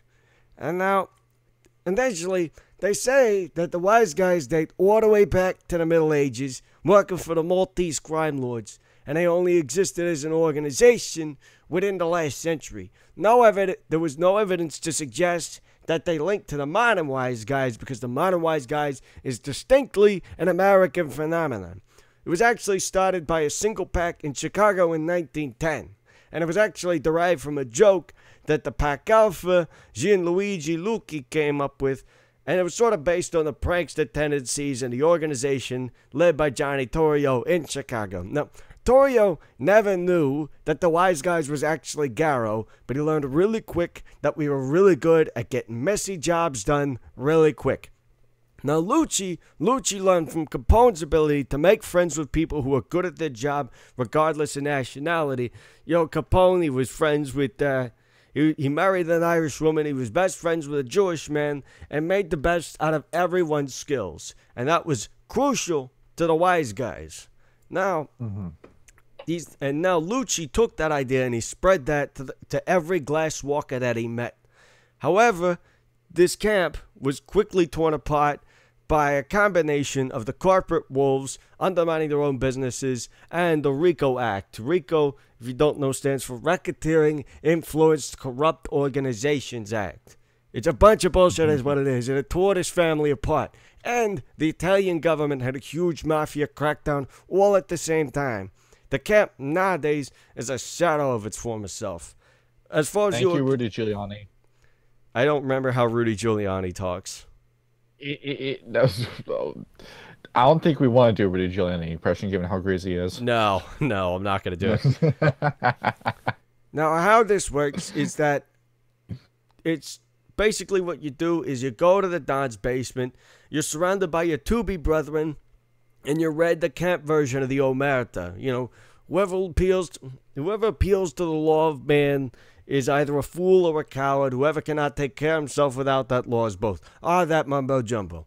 And, you know, you had the difference between associates and you had made men, slightly different to the mafia proper. Made men are full members of the camp, but they didn't have to be Italian. They do, however, have to be Garo. Kinfolk could only ever be associates and were rarely treated as well as regular associates. There were made women, but, you know, we don't care as much about them broads as much. So basically the wise guys they're the mafia. They are basically the mafia, and they are a shadow of what the mafia used to be. Shut the fuck up. Yeah, Digital Eye's taking some umbrage with that. You should have said all that in Italian. Well, I'm sorry. I don't know Italian. I only know how to voice act. If you met our virtual adept friend, we could have taught you that. Well, I don't want to, okay? If I'm going to learn a language, I'm going to commune with the ancestors and see if they knew somebody that spoke Italian. So, Ryan, we brought up that the Giovanni were very useful as allies for the wise guys. Yeah. You remember Dentiste in our vampire game? Yeah. What did he make? He made zombies. Exactly, and this is a massive, massive, massive taboo in Garo society. But even though I had that rant about how dangerous it is to partner with the Giovanni, nowadays you don't have to worry about that, considering that the protection racket idea fell through because of, well, A, Cersei Jones setting off the nuke, B, Ravana awakening, and then C, the Harbingers of Skulls popping up. Yeah. So now you can work with the Giovanni just fine, big deal, but they are very useful in fighting Pentex. Because I think I told you before about Enzo Giovanni. You might have. I have no recollection, though. Enzo Giovanni was planted on the Pentex board of directors by Augustus Giovanni, and then one day Enzo stopped returning Augustus's calls. Augustus calls and says, "Hey, where's my son Enzo?" And the Pentex board just says, "I don't know. I don't know where his son is." And of course, you put two and two together, and then the Giovanni went from being one of Pentex's biggest benefactors to one of Pentex's biggest enemies. I think the Giovanni hate them more than Garo do. That actually makes that'd be a great campaign, in all honesty. Yeah, you are going to take a massive hit to your glory, honor, and wisdom renown. But if you get the Giovanni on your side, they're probably going to ghoul you, though. So, yeah, you're going to lose your soul, and you're probably going to lose all your gifts, and you're probably going to end up playing vampire instead. More than likely. I mean, halfway through the game, we just pick up all your Garu sheets, throw them out the window, and then swap them out with vampire sheets. But yeah, the Giovanni are a very useful ally to have. I see why the Glassworkers got suckered in by them. Yes, they are. Also, okay. What's up? Also, they have just as much money. Well, they used to have just as much money as Glassworkers did. Who has the most money now? Now it's the Glassworkers. Or the mages. That would be the Technocracy, because the Syndicate exists within the Technocracy, and those are the guys that invented currency as a concept, and all of their magic revolves around money, and they can just magically inflate and devalue or increase the value of your money with the flip of a switch. Yeah. Huh. All right. So, moving on from then, we have the Dies Ultimae. Yes! Johnny's very excited about them. So, I love these guys. They are sort of an offshoot of the Corporate Wolves, and it begins with a Prandeheva military contractor, which is a PMC, that was founded by Robert Petkov in 1991. Most of the soldiers for CPMC are just normal humans. However, most, if not all, of the officers are Garo. Any of the contracts that they take have to be within, quote, moral, ethical, and legal boundaries, and they use the money from the contracts that they take to launch attacks against the worm. However, during an operation in India, there was a huge disturbance, and none of the Garo that were sent out there to investigate have returned. This resulted in the loss of... in question was named Ravana. That was the Raptors Antediluvian who did that. Yep. So, because that happened, Petkov had lost one of his closest friends and then fell into a huge state of depression and eventually Hirano. And he was stuck in Hirano for multiple months until he met a Stargazer kinfolk named Hashimoto Suki, who was a friend of one of Petkov's subordinates. And Suki had this reputation as a really gifted healer and also was prone to prophecy. And basically, her prophecies helped shake him out of Hirano, and he would eventually he would eventually come to marry her. So after he heard of Suki's predictions of the apocalypse, he was convinced that the apocalypse wasn't forthcoming, but immediate. The rise of the random interrupts only fueled his fervor because he hates the shit out of the random interrupts because he thinks they're all just wasting time. So they tried to convince as many Garo members of the CPMC that the apocalypse is indeed the next day or the day after over. So what they have been using is a lot of modern military techniques in order to try and fight the worm as effectively as possible. This makes the Deus Ultima half doomsday cult, half mercenary organization. And they only offer nowadays elite small-scale forces for very short and delicate missions, as the company puts it. They try to incorporate approximately as many kinfolk as they do Garo within their organization. The Deus Ultimae does not initiate new members as most Glassworker tribes do. Instead, they have more of a boot camp based in Western Australia. To this day, the camp is growing very rapidly and have as many as 10 packs operating all across the world. They didn't hold dominance at any point, but they are considered to have a strong chance to gain dominance over the Glasswalkers in general within the next decade. So they are a very new tribe, but they are also a very powerful tribe. They are the Ragabash of the Glasswalkers. Arun, not Ragabash. You have seen, you both have seen Melgur Rising Revengeance. I've seen it. I haven't played it. Alright, so that is a pretty good hack and slash game, all said and done. Ryan, you were going to say something? What was that again? Metal Gear Rising Revengeance. Yeah. I've heard of it. I haven't played it. We've all seen the memes. So just think of that. That's the Deus Ultimae. I mean, I don't think just saying they're a mercenary company is enough. You're going up against cyborg wolves who have all those crazy suits that you see every boss fight in Metal Gear Rising use. Even if it's just down to Jetstream Sam, where he's just wearing an exosuit and an arm. But this is the crazy technology you have to play with, and I'm going to go out and say it. I think these guys are stronger than the Ghetto Fenris. They just might be. They are an actual modern military Garo force. It's like in Civilization 6 if the Aztecs make it to the modern era. That is what the Deus Ultimae are.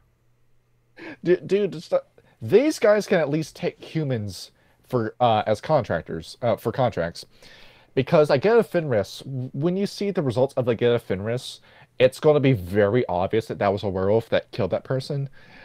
The Glasswalkers don't need to go into Krynos anymore. They have all these weapons. They make their own tanks and helicopters. They can pretend to be humans and do all sorts of jobs. Just name any African, Middle Eastern, Central European conflict, and you can put a Glasswalker in that. And he will get along just fine. And on top of that, more money. Oh, more money. I'm rubbing my fingers together when I say that. More money. Texas A&M, when gas hits $5 a gallon, everybody starts rubbing their hands together. big Lindsey Graham energy. Yes. Okay, now, one of the most eclectic camps and one of the most hated camps, these cyber dogs. They were founded by their alpha, Gabriel van der Linden. They are very strong-minded and have very philosophical attitudes towards life, carry on that Tetra tradition of wax polishing lyrical on their web pages by posting song lyrics in their profiles on GarrowNet. So, they were the first tribe to begin incorporating cybernetics into the Garrow that made a part of them. They believed that the world was bound to be made of machines, and they wanted to help Gaia make the tradition.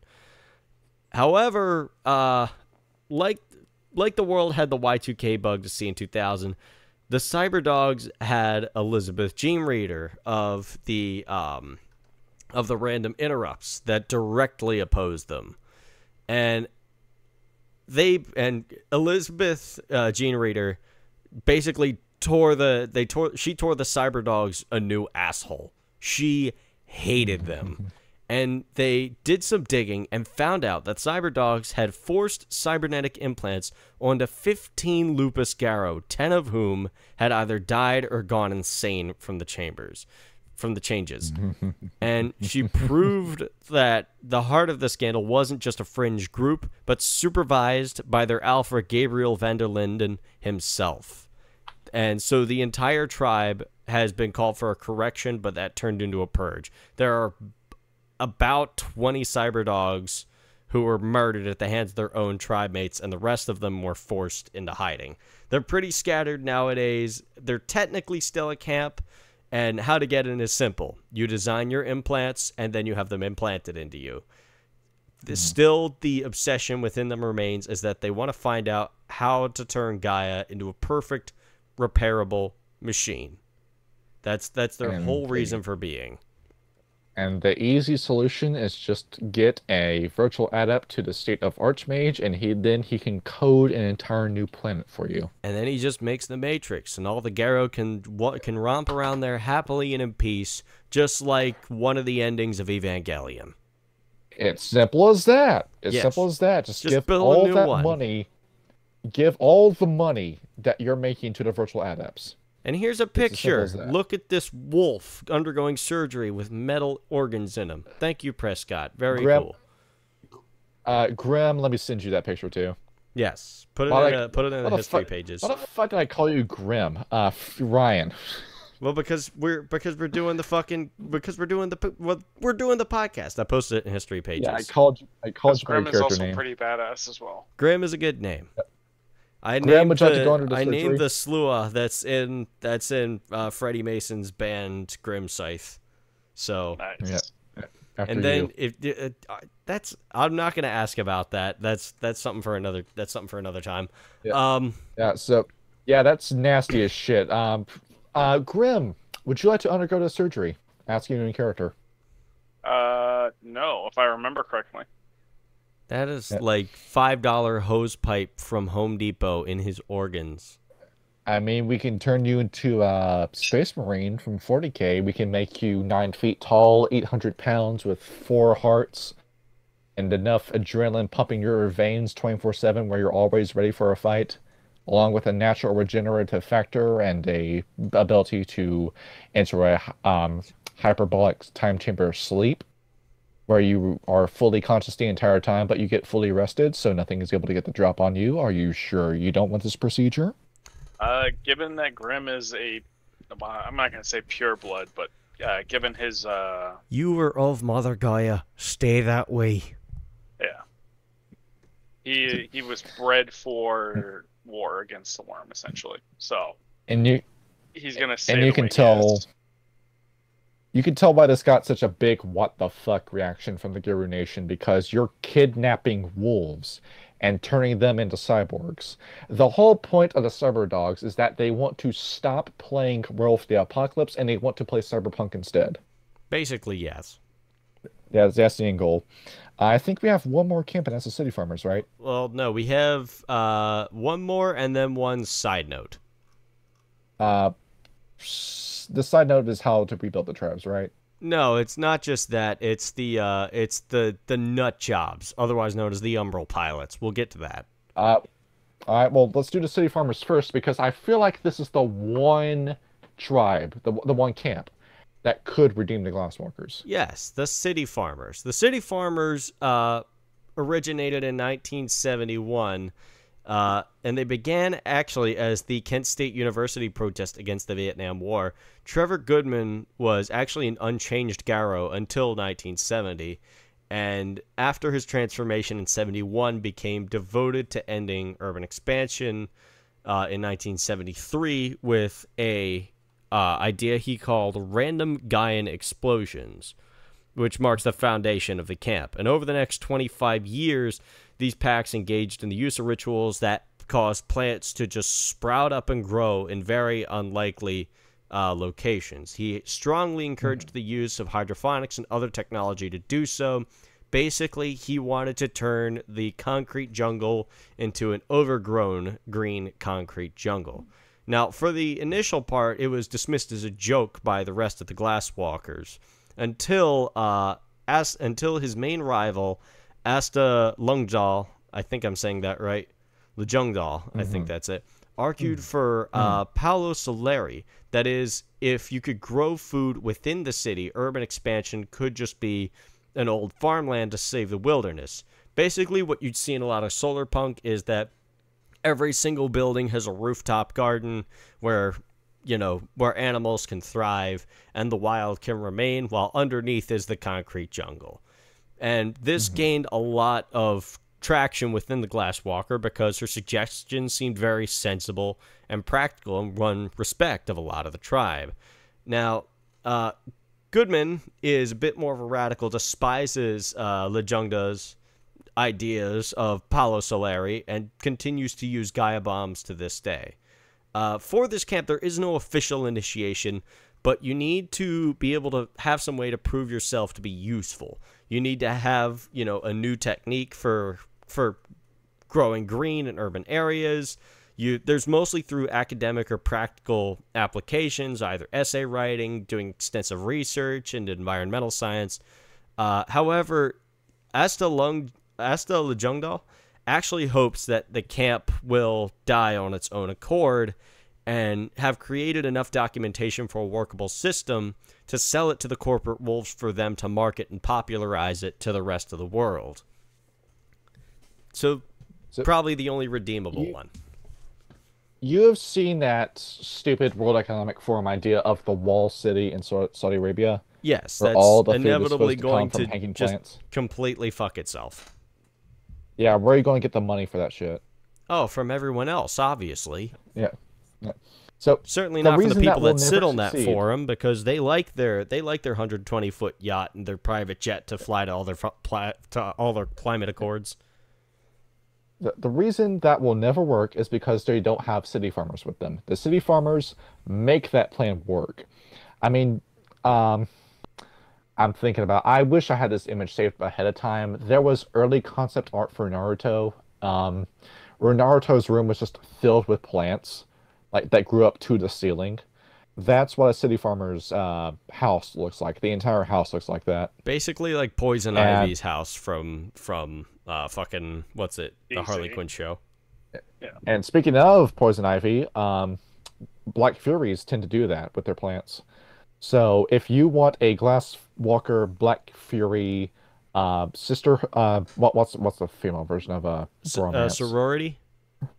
Yeah, if you want that, that's a perfect way to do that. Have your Glasswalker be a city farmer, and then just pick any Black Fury camp, and it will work. Yep, Black Furies are very strongly wild associated tribe. Mm-hmm. Okay, and then we have the side Stooges. Note.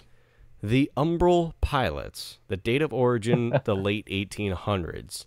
I'm going to just read out the book for this because it's kind of funny hearing just the fear, or hearing the fear in the narrator's keystrokes.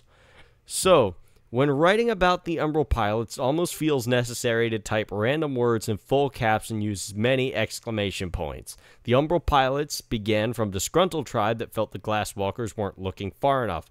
The Penumbra was merely a reflection of this world, and they wanted to find new ones. So they created bizarre Umbral transport vehicles and dedicated the entire machines to themselves, powering it across the near realms and even into the deep Umbra, with nothing but their own love and devotion to Gaia. And over a century, they haven't stopped these basic activities. They meet exclusively in country manors or gentlemen's clubs or the sports bar around the corner, and joining them means building your own machine. Don't join them, please. Let them die. I don't enjoy talking about them. They're nuts. What's funny is that they got the idea from talking to the Sons of Ether. Yeah, and they do it. There's a Sons of Ether group called the Adventurers that do the exact same thing. Wait, who? Yeah, they got the idea from the Sons of Ether, the main tradition. Nice. Yeah. So you want to go and run off with these guys who want to die in style like Amelia Earhart. Do that. That's your prerogative. We'll stay home. It's like that one gif of like a dude like eating a burger, and it's like crabs at the bottom of the Pacific Ocean eating Amelia Earhart. Yes. All right, and while we're on the topic of weirdos that you get to talk to, Ryan, you've been quiet this whole podcast. I'm feeling bad. Let's do relationships now. Yes. Relationships, okay. Yeah. We have I'm just 3 camps. Sitting and listening, you know? Yeah. Enjoying the podcast. You get to see this before anyone else. Right? Yeah, there you go. We didn't even have to sign up for Patreon. Which we'll never make. No. So the 3 camps that I'm going to be getting into is, I guess, representing of us. But since John's doing Glasswalkers, I asked him what he wanted me to discuss, and he said Black Furies. So it's going to be Black Furies, the Fianna, and the Geta Fenris. So we're going to go ahead and start with the Black Furies. I have the thing I have right here. Mm-hmm. That one? Yes, that one. So from what I read in the little page that I got, the Black Furies, Glasswalkers find them respectable, as well as one of the few who, and I took this quotation, give a damn about humanity. Mm-hmm. They say that they're a mix of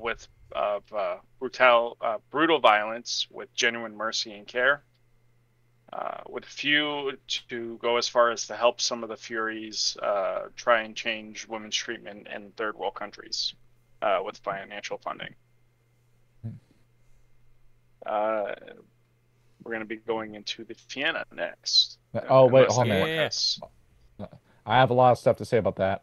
Oh boy. So, something I keep seeing, I saw this in the Rage Across the Internet server, and I had to break silent on it before Grant Kaysen, who isn't a fucking mod in that server, came over and tried shutting me down. And fuck you, we continued that conversation in DMs. So, something I keep seeing get pushed onto the Black Furies. I'm not saying this with hate in my heart for anyone who's transgender, but that is impossible for you to make a Black Fury who's trans. That will never happen. That is in the books. We'll talk about that more when we go into the Black Fury episode, but that is impossible. Being a Black Fury, you need to be a natural woman to be in the Black Furies, but there is room for a trans wolf. If you want that, the Glasswalkers are the tribe for that. I'm going to post in history pages. Don't put this on the screen, Kyle. All right. Because with the Glasswalkers, you want your genitals to look like this.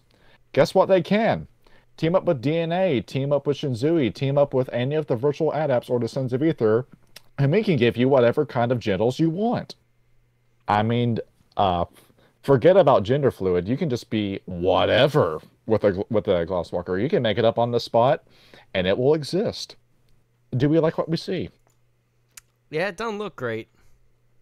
Yeah, these are inventions that you would never get from Gaia, but you can get with the Weaver. So, if you want to go into the T-Babe direction with the Glasswalkers, this is the tribe for it, not the Black Furies. Um, and of course, the Glasswalkers are going to exploit this because whenever the Black Furies are having a little feminist rally, a little woman's march, the Glasswalkers are over to the side with little flags saying, "Hey, if you support women's rights, give me $5 and I'll sell you this hat." They're And then you can basically wear like, it while- it's like Raytheon having a rainbow flag is what the Glasswalkers are doing. Exactly, exactly. They're at the Children of Gaia Pride Parade selling them rainbow flags. They're at the Fianna pub selling them little St. Patrick's Day hats. They're selling nuclear launch codes to the Wendigo. Granted, the Wendigo aren't willing to put with that much money yet.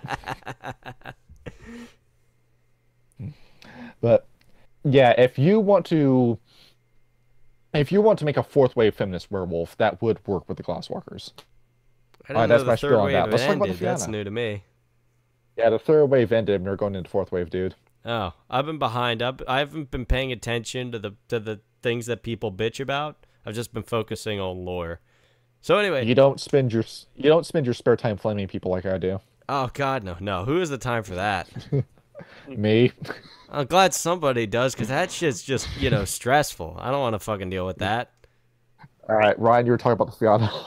Yeah, the Fianna. Well, surprisingly, both the Geta Fenris and the Fianna, they didn't have really much to say.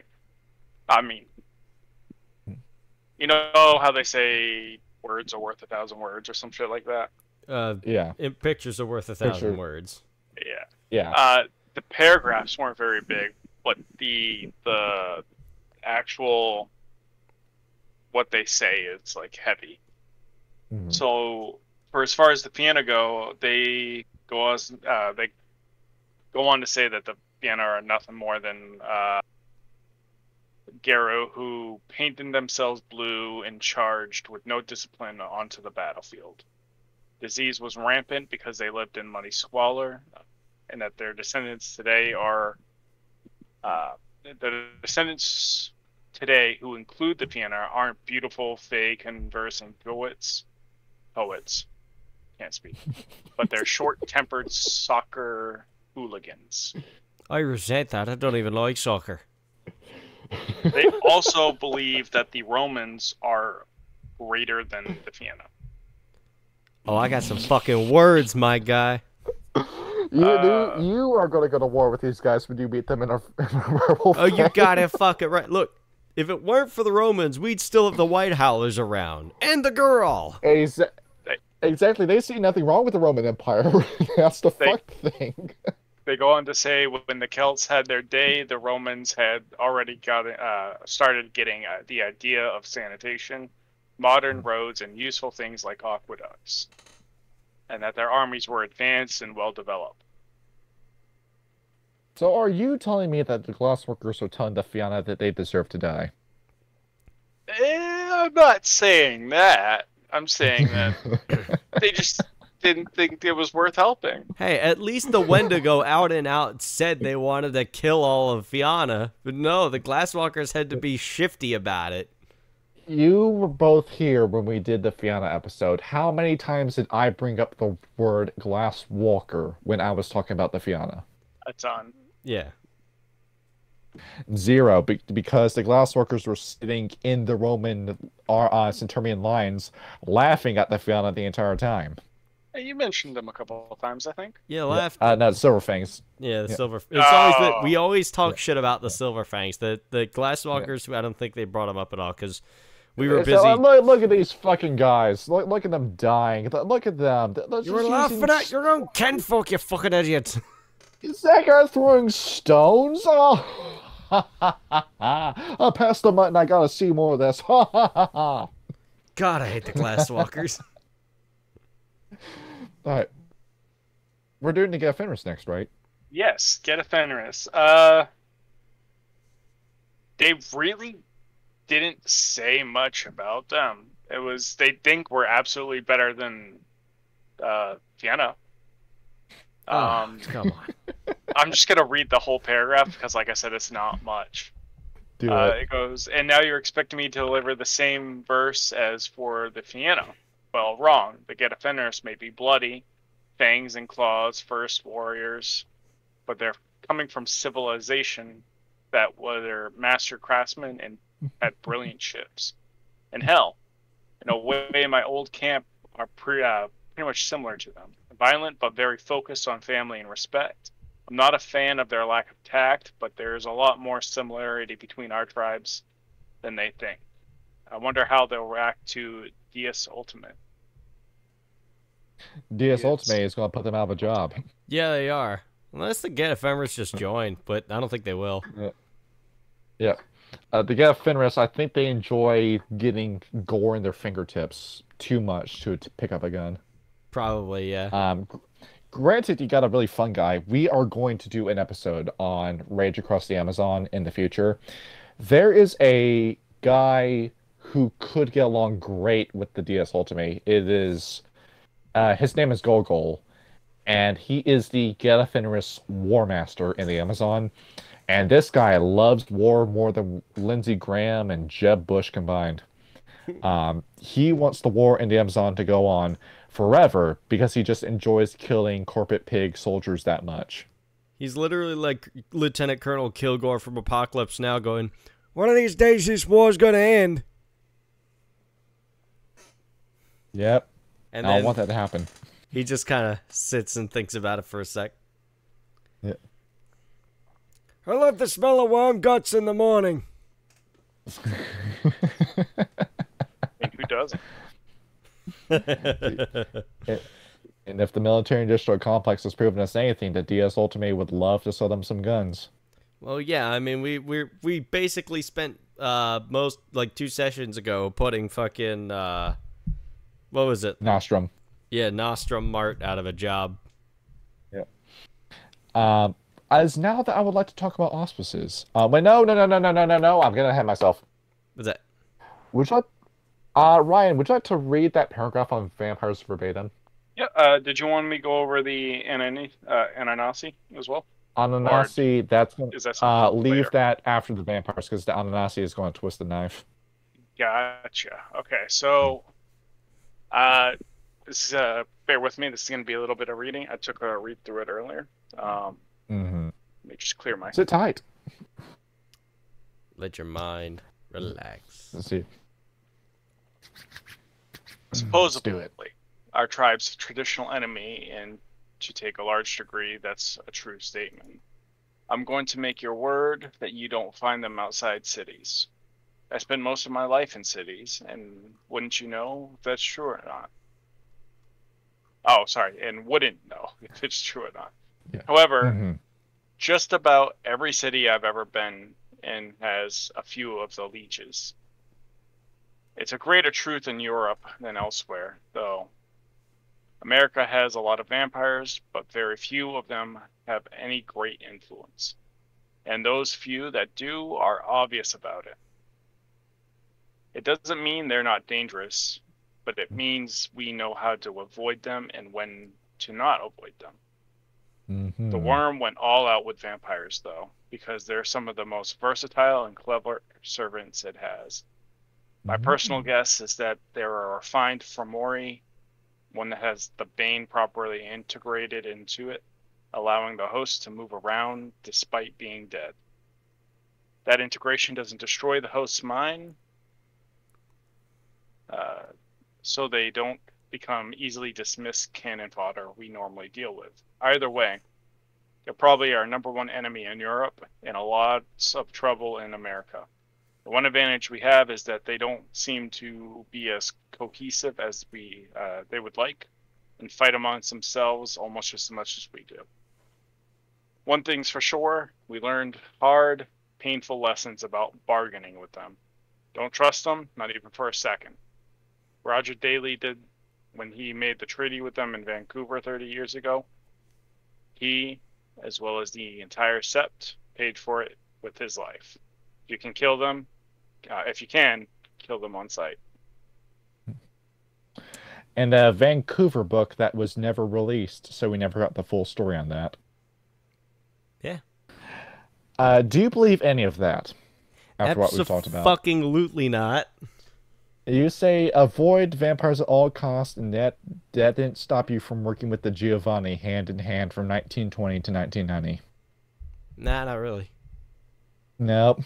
And Book's full of same shit. with the Malkavians, same with the Gangrel, same with the Bruja.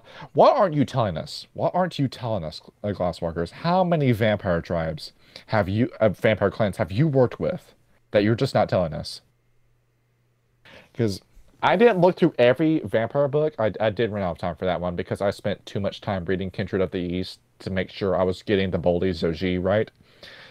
But, dude, I can definitely see the Assamites, the Banu Hakim, buying weapons from DS Ultimate that are specifically designed to kill vampires by shooting them.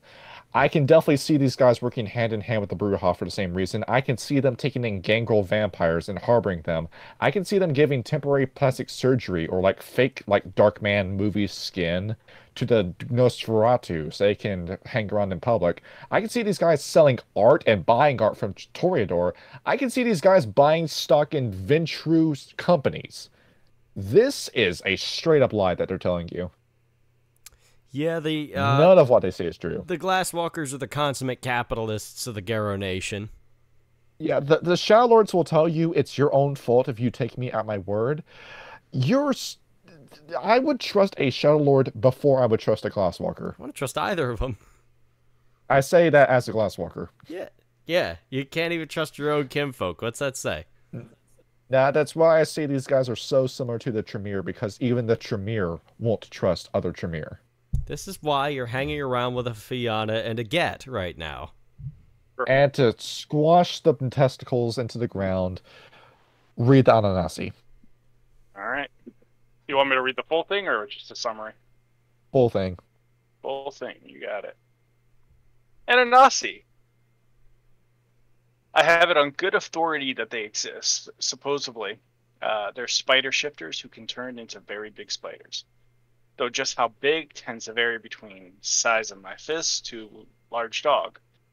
They feed on human blood, and they're all supposedly aligned with the Weaver.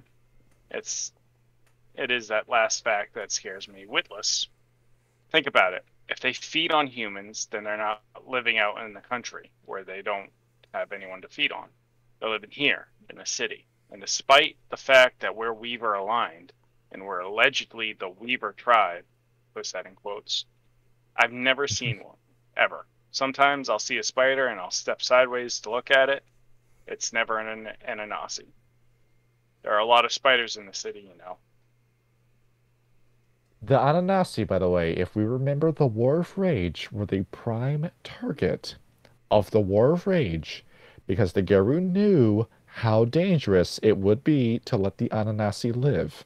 And not only are the Ananasi still alive, but they are working with or spying on the Glasswalkers. And if we're following 5e, Spider as their totem, they are now working alongside the Ananasi as kin. Well, then 5e is fucked already. Absolutely. This is why I say it's game over. It doesn't matter what you do. The Garo Nation is completely fucked because you had your chance to crush the Glasswalkers in the 1940s, and you passed it up because you were distracted by the Swords of Heimdall pocket watch that swung in front of your face, and you just let the Glasswalkers go right under your radar and become a threat bigger than Pentax, bigger than the Worm Cults, bigger than the Black Sparrow Dancers, bigger than the Zemichi, probably bigger than the Antediluvians, given how much technology from the Tenacracy that these guys steal. It's over. It's over. The reason there are so many issues with the Garu Nation, why they haven't won, is because they're so damn stupid because they keep electing our runes as leaders, the most violent and deranged people they could possibly get to put in a leadership position, keep getting these roles, and you don't have anyone smart enough to recognize the real issues. We really don't. That's why I'm a What are you talking theurge. about? No, this is why. Yeah, Got my boy this is Grim. why. Yeah, this. Vote for Grim. Make the Garo even great if you again. guys, even if you guys fight and you kill every member of Yale University Underground in our game, It's not going to do anything in the grand scheme of the Weaver. You just took down one company that could easily be replaced. Because not only could you just clone all these guys again, but their memories are hooked up to a server that the virtual adepts helped create. That their memories will just be uploaded directly into those clones. So you have an entirely new Vinny Blue Box Zeke Hotspur that's ready to fight you all over again. So what you're saying is the game we're currently playing is already fucked.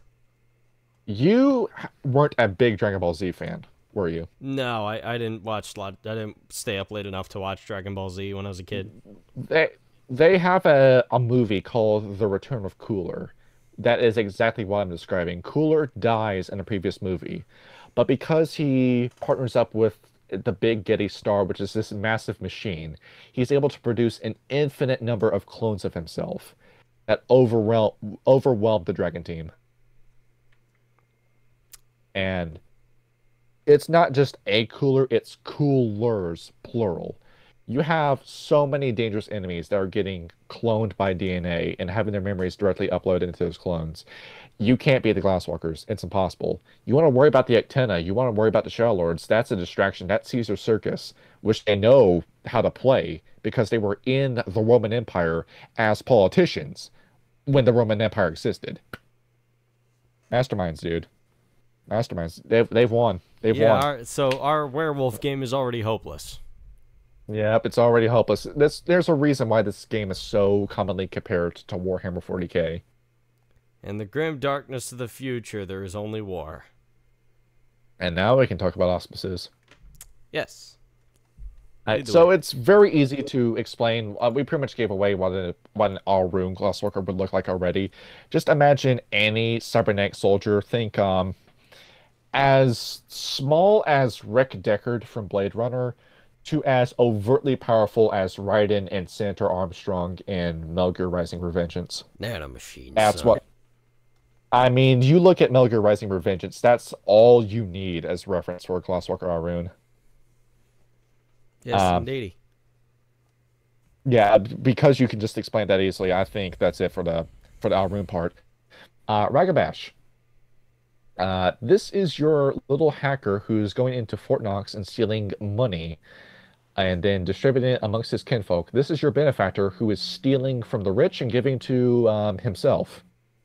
The Wolf of Wall Street, as it were. Yeah, exactly. If you are looking for a conniving, backstabbing businessman, this is the kind of wolf that you want to play as. This guy is perfect for the corporate wolves. And as you know, these guys are typically your pranksters amongst werewolf circles. Imagine what kind of prank you would get from a Glasswalker Ragabash. Haha, I just uploaded Gore and CP onto your hard drive. Enjoy the IAA investigation. I was going to say they just download a virus directly into your computer. Yeah, basically. Yeah. So think of your internet trolls. That's a perfect example for the Ragabash.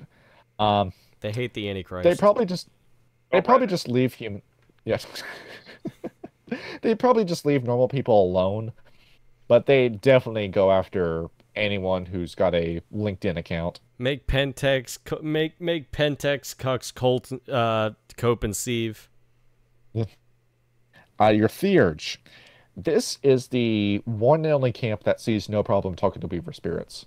This includes your pattern spiders, all variants, including the big damn net spider, which is a boss fight in and of itself with the same regeneration factors as a drone. If I remember seeing the picture of one right in the Ratkin book, those guys were equipped with machine guns. So it's the spider mastermind from Doom. Oh yeah, all the fun little cyber demons you can call from Doom.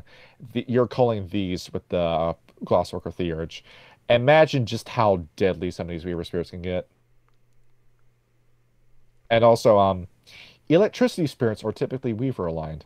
So, behold, as your Glasswalker calls an electricity elemental and then shuts down the entire power grid for a city. Imagine how fun that's going to be. Yeah, pretty rough. I The feel like Syndicate... that'd fuck up the Glasswalkers as much as it would anybody else. It would, as long as your guns don't operate off of batteries. Makes sense. The Philodox, your negotiators. These are the guys who are going to the virtual adepts and the Sons of Aether and convincing them to give them all these fun toys. And on top of that, we haven't talked about them that much. The Knockers. We're going to do an episode on some of the changelings very soon. The Knockers are guys. Sorry, they're changelings who are Semitic clowns. That's the best way I can really describe them. Who build stuff that works because it says they work. So you will have a gun that has, like a shotgun, that has 5 barrels that all fires at the same time, that you need to reload just by shaking it. And they will give that to the glassworkers to play with. That I always And imagined like playing that would be so much fun. Like just a really old one that was friends with Oppenheimer. It's like, Oh, the atomic bomb, I accidentally dropped a stick of gum in there, and then I used to connect these 2 wires and then connect the ground to a piece of the wrapper and stuck it onto the bubble gum. And what do you know? It still worked. Peter, I can't believe you let John get stuck in a nuclear reactor and now he's going to turn into Dr. Manhattan.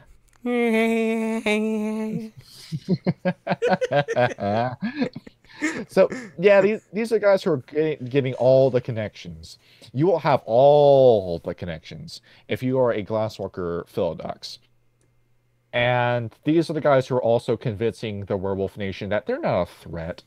We're not planning on just completely overtaking you under the guise of Weaver tyranny. No, we're still your friends. We're still your friends. Just don't worry about anything. Just don't look over at our buildings and all these tanks and planes and jets that we have stuffed in our hangars. Just don't worry about that. We're still on your side. And your Galliard. This is the most normal out of all the Glasswalkers. Kyle, you like heavy metal? yes, very much so. You like punk music? Very much so. EDM? Yeah, a little bit, yeah. Trance? Not really. Yeah, Ryan just posted a perfect example of a Philodox Glasswalker meme chat. Yeah, pay no attention to the man behind the curtain, is what we're looking Pay at. no attention to the giant spider about to bite your head off. So, these guys are pretty normal, but at the same time, that Brewhawk comparison that we made before, when you're a Galliard, you have 5 starting rage. These guys are pretty pissed off to begin with. So, you're less Jack Black in Tenacious D, and you're Johnny Silverhand from Cyberpunk 2077. Wake the fuck You up, need me to explain it. Samurai. You didn't play Cyberpunk 2077. No, I did not, because it was still broken and my PC can't run it. I have not either. Fox tells me that this game runs great now because CD Projekt Red is only ever giving patches to the PC version. That makes sense. So now the game runs fine, but Johnny Silverhand in that one is this alcoholic lunatic who, after he performs a concert, plants a nuclear bomb in an Arasaka building and blows it up. And at the time didn't care about whatever collateral damage that would cause until the operation went wrong. But you are the most politically driven artist that ever existed if you are a Galliard Glasswalker. You are intentionally going out to make a point. You are intentionally spreading propaganda through the internet. You are trying to get as many people on the Weaver side as possible. And something fun you're doing, you're sneaking one song into the stuff you post online. What is one song? That is either, there's 2 interpretations I have as to what one song sounds like. It is either the best symphony that humanity is capable of creating, or it's white noise. You're sneaking those notes into your songs, and you're exposing humans to that, and it's making drones. So, what does that say about me being a Glasswalker Galliard? This podcast is either incredible or white noise. Yeah.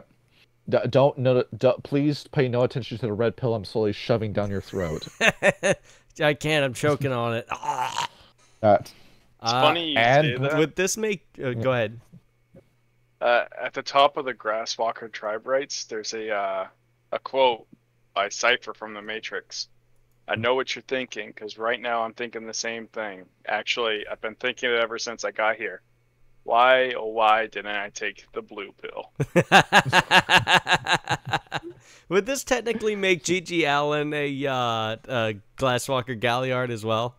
It would. That's kind of based. Yeah, you're also writing crazy books like Snow Crash. I don't even know what that is. Sean can tell you about it. It's one of his favorite books. I'll ask him later. Yeah, and Arun. I Oh, think wait, no, that we does already it for said Arun. auspices. To very quickly go through the breeds, there's only one breed, Hamid.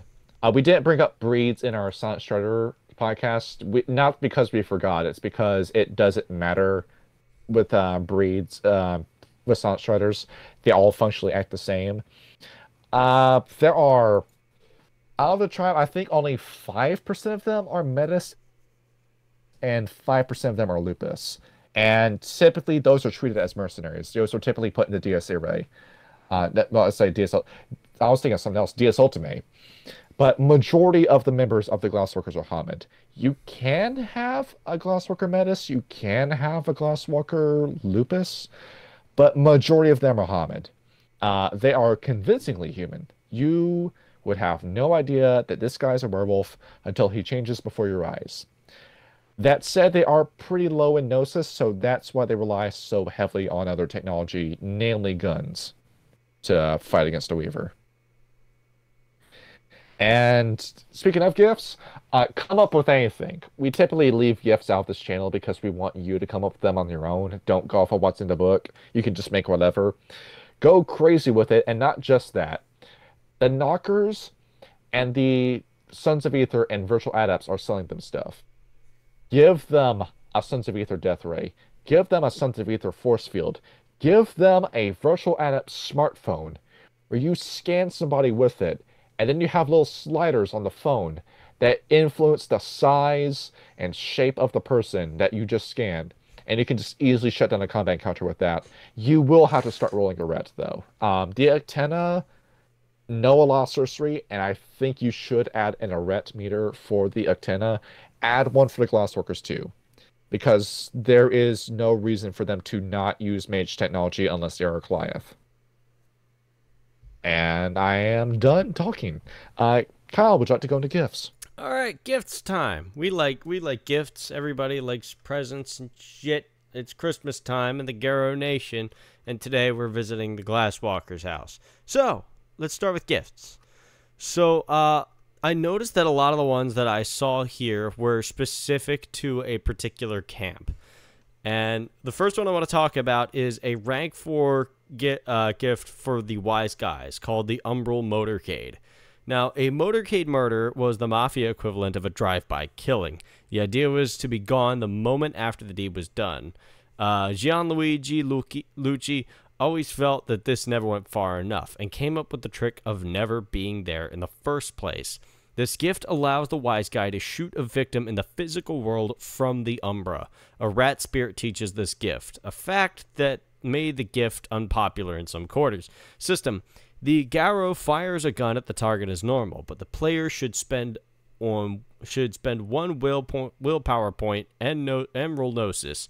Difficulty equal to the gauntlet in the arena. In effect, the Wise Guy is making the bullet reach across the Umbra, so normally 3 successes are needed. Should the target be immobile for some reason, such as being asleep, then 1 or 2 successes might be sufficient.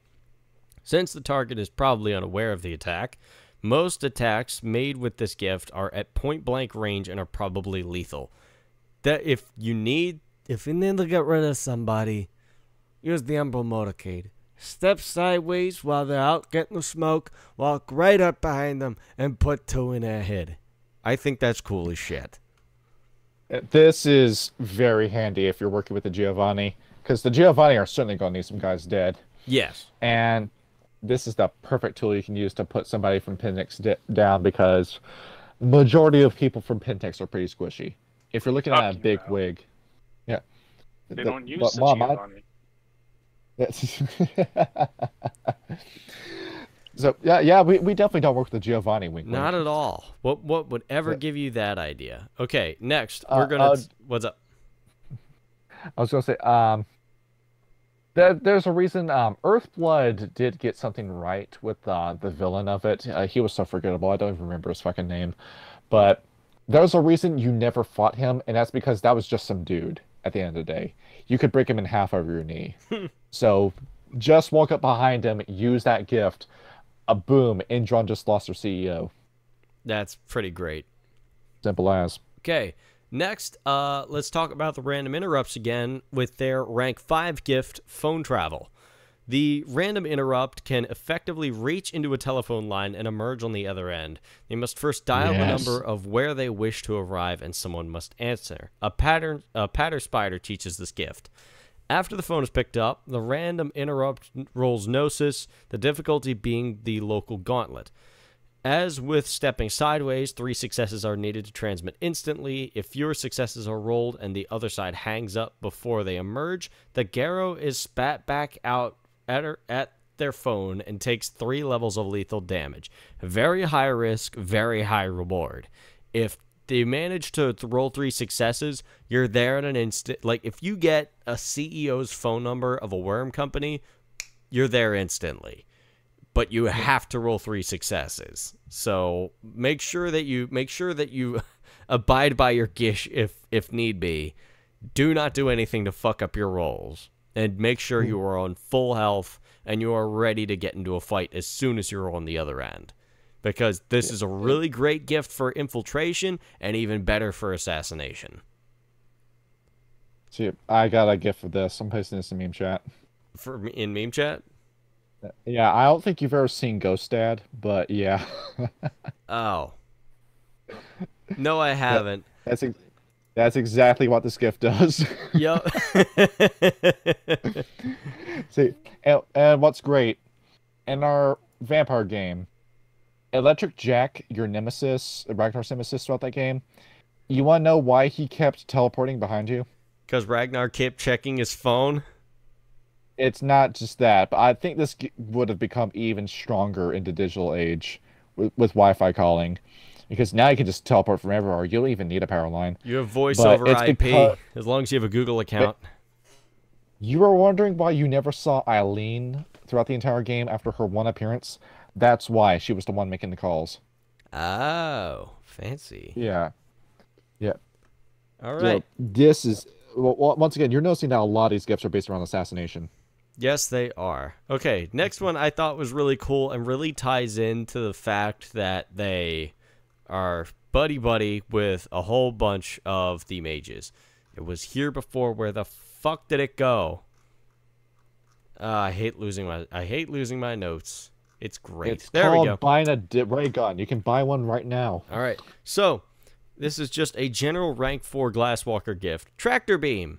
The Garrow can transport non-dedicated objects with them to the Umbra when they step sideways. They may not take a living creature, only objects. The gift is taught by Weaver Spirits. The Garrow spends 1 willpower point for each object brought over to the Umbra. It must be something they can carry and must weigh no more than their own body weight. However, 2 or more Garrow with this gift can team up to carry larger items into the spirit world. Despite its name, the user of this gift does not emit a beam. So if you ever needed to like hoist up a missile and then teleport into the Umbra like a bomb or something, you can use this to bring a bomb into the Umbra and then kill whatever's in the Umbra. You can do a Cersei's Jones. You can be part of technocracy. Yes, that's what this gift is. This is more technocracy shit. Let's set off a nuke at the Shadowlands. It sounds like a fun experiment. Yeah, it sounds like something that they do. It's definitely not going to wake up an antediluvian. Don't worry about it. Yes. Here's one for our good old buddies, the Cyber Dogs. Steel Made Flesh. This is a rank 2 Cyber Dogs gift. Sometimes it's useful to take a step back in order to facilitate many steps forward. An example would be in airports or other places with metal detectors. This gift allows the Garrow to exchange all cybernetics in their body back to flesh. While flesh, cybernetics do not operate. A snake or cicada spirit teaches this gift. The Cyber Dog spends 1 Gnosis. The cybernetics become flesh immediately. The gift lasts for the rest of the scene. I think that's interesting that they understood how taboo what they were doing was, that they literally made a gift to revert to a flesh form. I think that's And just Cockroach. What? And Cockroach sanctioned it. Cockroach gave the seal of approval on it. Absolutely. Dude, this is why I was quiet about it before, but the cyber dogs, absolutely not. They are not in hiding. They're not in hiding. They got Operation Paperclip. They have been sucked into one of every tribe, every camp of the Giru, and you can't prove me wrong because they're doing this. And with how dishonest the Glassworkers have been this entire book, they're absolutely just diving in. There is no chance that there's no cyber dogs around anymore. No, there's cyber dogs everywhere, and this is why. Elizabeth Jean fucking Jean Ender didn't do shit. They said she did shit. She didn't do enough. No. She absolutely did not. Now they're running amok. If you wanted to call the Tremere on that, you could have gotten something done, but no. Yes. And now your episode of Mad Men. Takeover, which is a rank 5 corporate wolves gift. What you wear determines your worth as a human being in the modern corporate world. If you live outside the business, you are a number with a $sign in front of it, representing what you own and how much it and you are worth. For business, you are your possessions, and this gift makes it literally true. With this gift, the corporate wolf can attack and physically destroy another person by destroying their possessions. A money spirit teaches this gift. The system. The player spends 3 rage points and rolls strength and enigmas with a difficulty 8. The number of successes needed is determined by how long her opponent has owned the object. If he only bought it today, 5 successes are needed. If he's owned it for less than a month, 4 successes. While if he's owned it for at least 6 months, 3 successes are required. Finally, if it has been owned for over a year, only a single success is necessary. Assuming the roll is successful, the corporate wolf may proceed to make an attack on the object, and any damage done to the object will also be inflicted upon the opponent. The damage still applies to the object, however, and if the object only applies to the object, however. Emphasize that wrong. Great. And if the object is destroyed, then any connection between the object and the opponent is destroyed with it. If it still stands, the corporate wolf may continue to attack. If a corporate wolf obtains your priceless Ming vase, you should be alright, but worry if they ever steal your car. So they can literally kill you by breaking your shit. Yep. If they walk into your house and they chuck your Xbox out the window, they can kill you. That's fucking wild. I thought that's hilarious. To be fair, if my expensive PC gets destroyed, yeah, my life is over. What this means is that a corporate wolf could literally go into a Pentex Weaver house for a dinner party or something, light the house on fire, activate this gift, and make him have a heart attack. Yeah. Yes. And then they do the Gus Fring, adjust tie, adjust glasses, walk away, don't turn around, don't look at the mess. Yes. Takeover is a busted gift. Yeah, hopefully that sound clip wasn't too loud coming from my phone. No. I was talking over it because I thought the gift is hilarious. Yeah, so you notice something too about these gifts, that so many of them are camp dependent. Yes. And before the spider came in and killed Cockroach and forcibly took over the Glasswalkers, there was hope. Because those tensions from the Iron Riders didn't die. So many of the Glasswalkers have their own way of doing things down to individual levels where members of a Glasswalker pack won't fully agree on something. So many of them will go their own way, down to the camps having exclusive gifts that they refuse to share with anyone. Because look at these gifts, how many of them are accessible by anyone else? So far, Tractor Beam is available to everyone else. Webwalker, Virtual Umbra. Yeah, I think those. Yeah. There's a couple. Weaver's Eyes is another one. Encrypt. Yeah. Overclock. Call the City's Wolves and Song of the City Beast, Gaffer and His Crown. There's a couple of them that are just Glasswalker gifts, but a lot of them that I've read are dependent on being in a part of a certain camp. Yeah, and this is why, because there was a chance that the Glasswalkers could collapse again and have another civil war again, and then the issue would just solve itself. But nope, Spider came in. So there goes your little last hope of the Glasswalkers not making anything of themselves. So now it's either Gehenna or the Apocalypse. Yeah. Or becoming Weavered. I'm not even sure what Apocalypse by Weaver would be called. I read Times of Judgment, I'm still not sure. I don't know. What was the what happens when the fucking what were the technocrats of Warhammer 40K? What were they called? Adeptus Mechanicus. Yeah, it's like when Adeptus Mechanicus finally went to Mars and learned the truth about it, and then he tried to remove the cyber implants before it was too late. But it's already too late. Graham, would you like to look like Amica, a little AI figurine where your body's made of metal, your brain inside of a machine, where everyone has the same silicone skin, everybody has the same text-to-speech voice, everybody has the same routine, everybody has the same state-sanctioned job, nobody ever gets promoted, and you're the same thing forever, and you never die? Because that's what the Weaver wants. Isn't that technically Huxley's Brave New World? Yes, the Weaver is the ultimate control freak. The Weaver is Brave New World. Yeah, the Weaver wants everyone to stop playing with their toys forever and wants to spray glue everything in place. That's what the Weaver wants. You can't play with my toys. I will play with my toys by myself forever. And the rest of you are all the little doll people that run around within it. Yeah.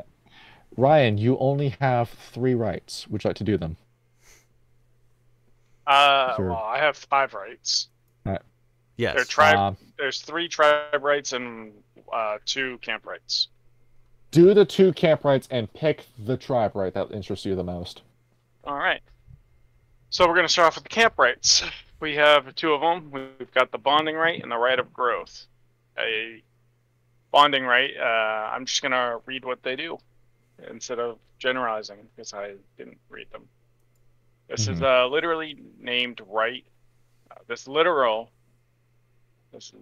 named right is quite simple, but it's absolutely crucial to the entire camp's some paperwork. Paper notes. You can do it. No, Discord went off and I got distracted, so I lost my spot. I hate Okay. Yeah. So I'll ping you while I'm doing this too. Yeah. They're crucial to the entire camp's understanding of modern Geru tactics.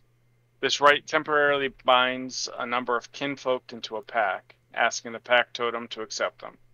To perform this rite at a length of surgical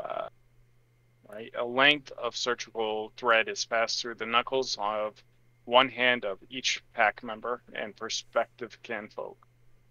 Every kinfolk must stand next to at least one Geru, which means at least a third of the expanded pack must be werewolves.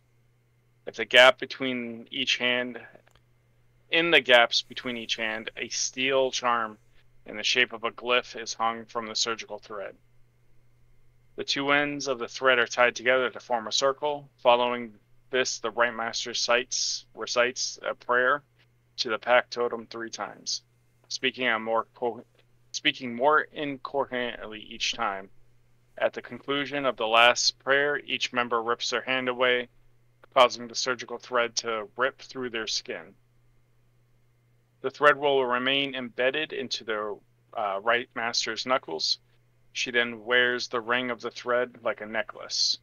From now, she is the linchpin of the pack. If she dies, the effects of the rite vanish.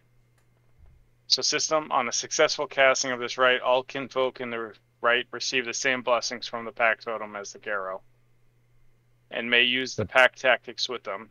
This effect lasts for 1 scene. That's very useful for bringing your kinfolk up to the level of werewolf, but doesn't sound very Gaian, does it? No, it doesn't. And then we got Camp of the The camp Rite of rats. growth. Sorry. City farmers. So, bonding rite was Camp Dias Ultimate Rite. Hmm. Ultimate, right? This one's Ultimate. Camp City Farmers. This rite is remarkably backup measure for traditional city farmers, allowing them to cause plants to grow in strange locations. The plants do not grow unusually quick, but can grow in plastic, concrete, or other unusual places. Drawing nutrients from the source, 3 Garo are needed to make this rite work. The rite master makes an indentation in the surface using a claw, and plants the seed of the plant into it. The 3 then hold hands in a triangle around it, kneeling, and request the spirit of the material that it nurture and care for the plant. If the spirit agrees, a small green shoot will appear immediately. System on a success. Success on this rite means the plant survives for a month, growing at a normal rate. Afterward, it requires water and care like any other plant. That's kind of sweet. Right? And then that plant says, "Feed me," and starts killing people. It's a me. I'm not gonna talk about that. D- I know how you don't, feel don't about post that. Don't post any memes, chat. I'm gonna scream. I'm not gonna do that. Yeah. But it is a mean green But, mother, but it's not from outer space. It's from, a bottle of Coke. Yes.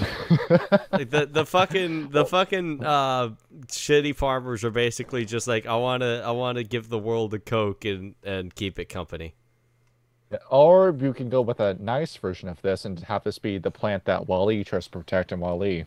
Yeah, that's what the city farmers are basically. They are the Wally of the Glasswalkers. Yeah. And it's a shame that these guys have to follow Spider now.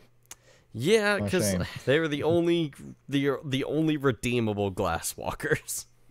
The only decent people in the whole tribe. Yes. So, Ryan, I think there was Wright. one more.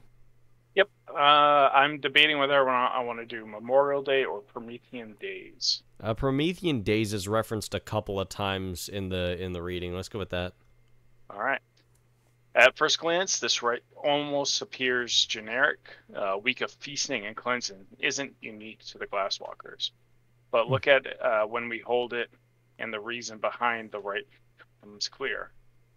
The Promethean Days happens right at the end of the year, along with human celebrations like Christmas, Kwanzaa, Chanukah? Hanukkah. Ha- Hanukkah. Sometimes it's Chanukah, but it's Hanukkah. I'm not laughing at you, Ryan. I'm not gonna lie, I never realized there was a C in Hanukkah. Well, no, it's a second spelling. It's like some people spell it Hanukkah, some people spell it Chanukah. It's still Hanukkah. All right. So, human celebrations like Christmas, Kwanzaa, Hanukkah, and of course, New Year. We are often called the tribe of man, and this rite certainly gives some weight to the moniker. The rite breaks down in 2 parts.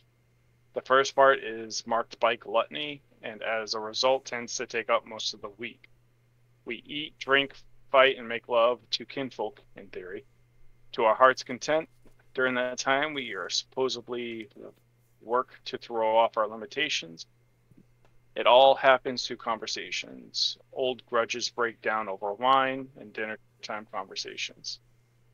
Find a informality that lets us find simpler ways of operating. The Rite Master rolls wits plus ritual, difficulty 7. If a simple success is achieved, all participating Geru recover all willpower to face the new year. Which is My headset's great. about to die. That is great. That's the best way to get you out of Hirano. Yep. Everybody gather around the table. We're going to eat like a motherfucker. We're going to drink like a motherfucker. We're going to beat the shit out of people. And then we're going to fuck. And everything's going to be great. Yeah, not with Fiona, by the way. That's a damn the- shame. But The also, Glasswalkers our are parties looking. are better. The Glasswalkers are looking Tyler in the eye while they're kissing a Black Fury right in front of him. Oh, the fucking lucky bastard. Oh, they won't be laughing And- when they're covered in webs. And we have 6 totems to go over. Yes. Let's do it. Totem time. So it's kind of set up like a company in a way. If you want to imagine Cockroach being like this like Calvin Coolidge chairman of the Glasswalkers, I sent you something that pretty much summarized what each of the what each totem technically is in terms of their company position. Did you? Where's it at? Yeah, well, it's in our DMs. I can pull this up. Yeah, so looking at what we've got, the chairman of this company, so to speak, is Cockroach. And of course, he's this sleeming, sleazy, disgusting vermin chairman who is definitely not thinking about buying Pentex companies from Pentex. He definitely wouldn't do that. Don't trust this guy. He is expensive. He has 7 background points. If you take him as an individual, the Chosen of Cockroach will subtract 2 from all difficulties involving computers, electricity, and applied science. They can also perceive the contents of data streams in the Umbra, along watching, it's the same as watching a YouTube video or listening to a cell phone call, just sitting completely still without a screen at a Gnosis roll difficulty 6. The pack as a whole will gain 3 dice to any roll that will activate in terms of activating a gift involving technology. The ban: you must never kill a cockroach. I like That's the how, fact that the trivia on the wiki says, in all caps, wait, the cockroach does what? In W20, there is a wormish breed called the Samza, a rare cockroach, that instead of killing, Cockroach decides he wants to make a part of the Glasswalkers and starts teaching them fucking gifts. Great. Yes, well, that was such a great decision to bring this guy back. Starbridge Lion, I wish you ran the company into the ground. He probably should. Speaking of Starbridge Lion, Starbridge Lion is your president, who used to be the CEO before he did such a bad job he got demoted back to president. As we said before, this guy's a train. I posted in history pages what these totems look like. This is the only tribe book I have seen post pictures of what the totems look like. So, you see that monkey and you see that old man? Yes.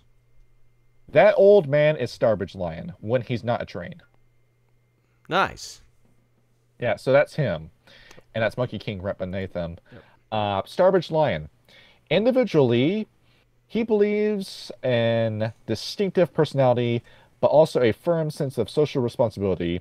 So everyone in his pack will gain an additional die of charisma, as well as +1 to etiquette, as well as lending some natural speed and +2 athletics. You will also gain 1 point of temporary honor, and a pack can call upon 3 additional points of willpower per story. The ban: Starbridge Lion demands that you will never touch a car or a motorcycle. You can use boats. You can't use planes. Well, you can. He just would much rather you not go into a plane. You must do all your traveling by train. Boats are just trains on water. Yeah, basically. Yeah. What does he want me to do? Hoist the sail? Yeah. On rails by the wind.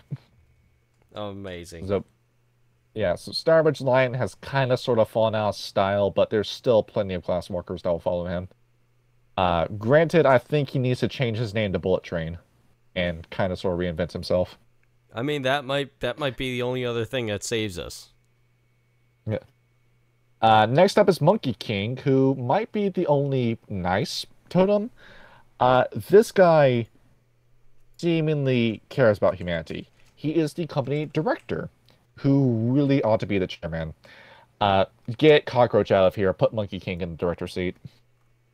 So Monkey King is he is expensive, dude. 8 background points.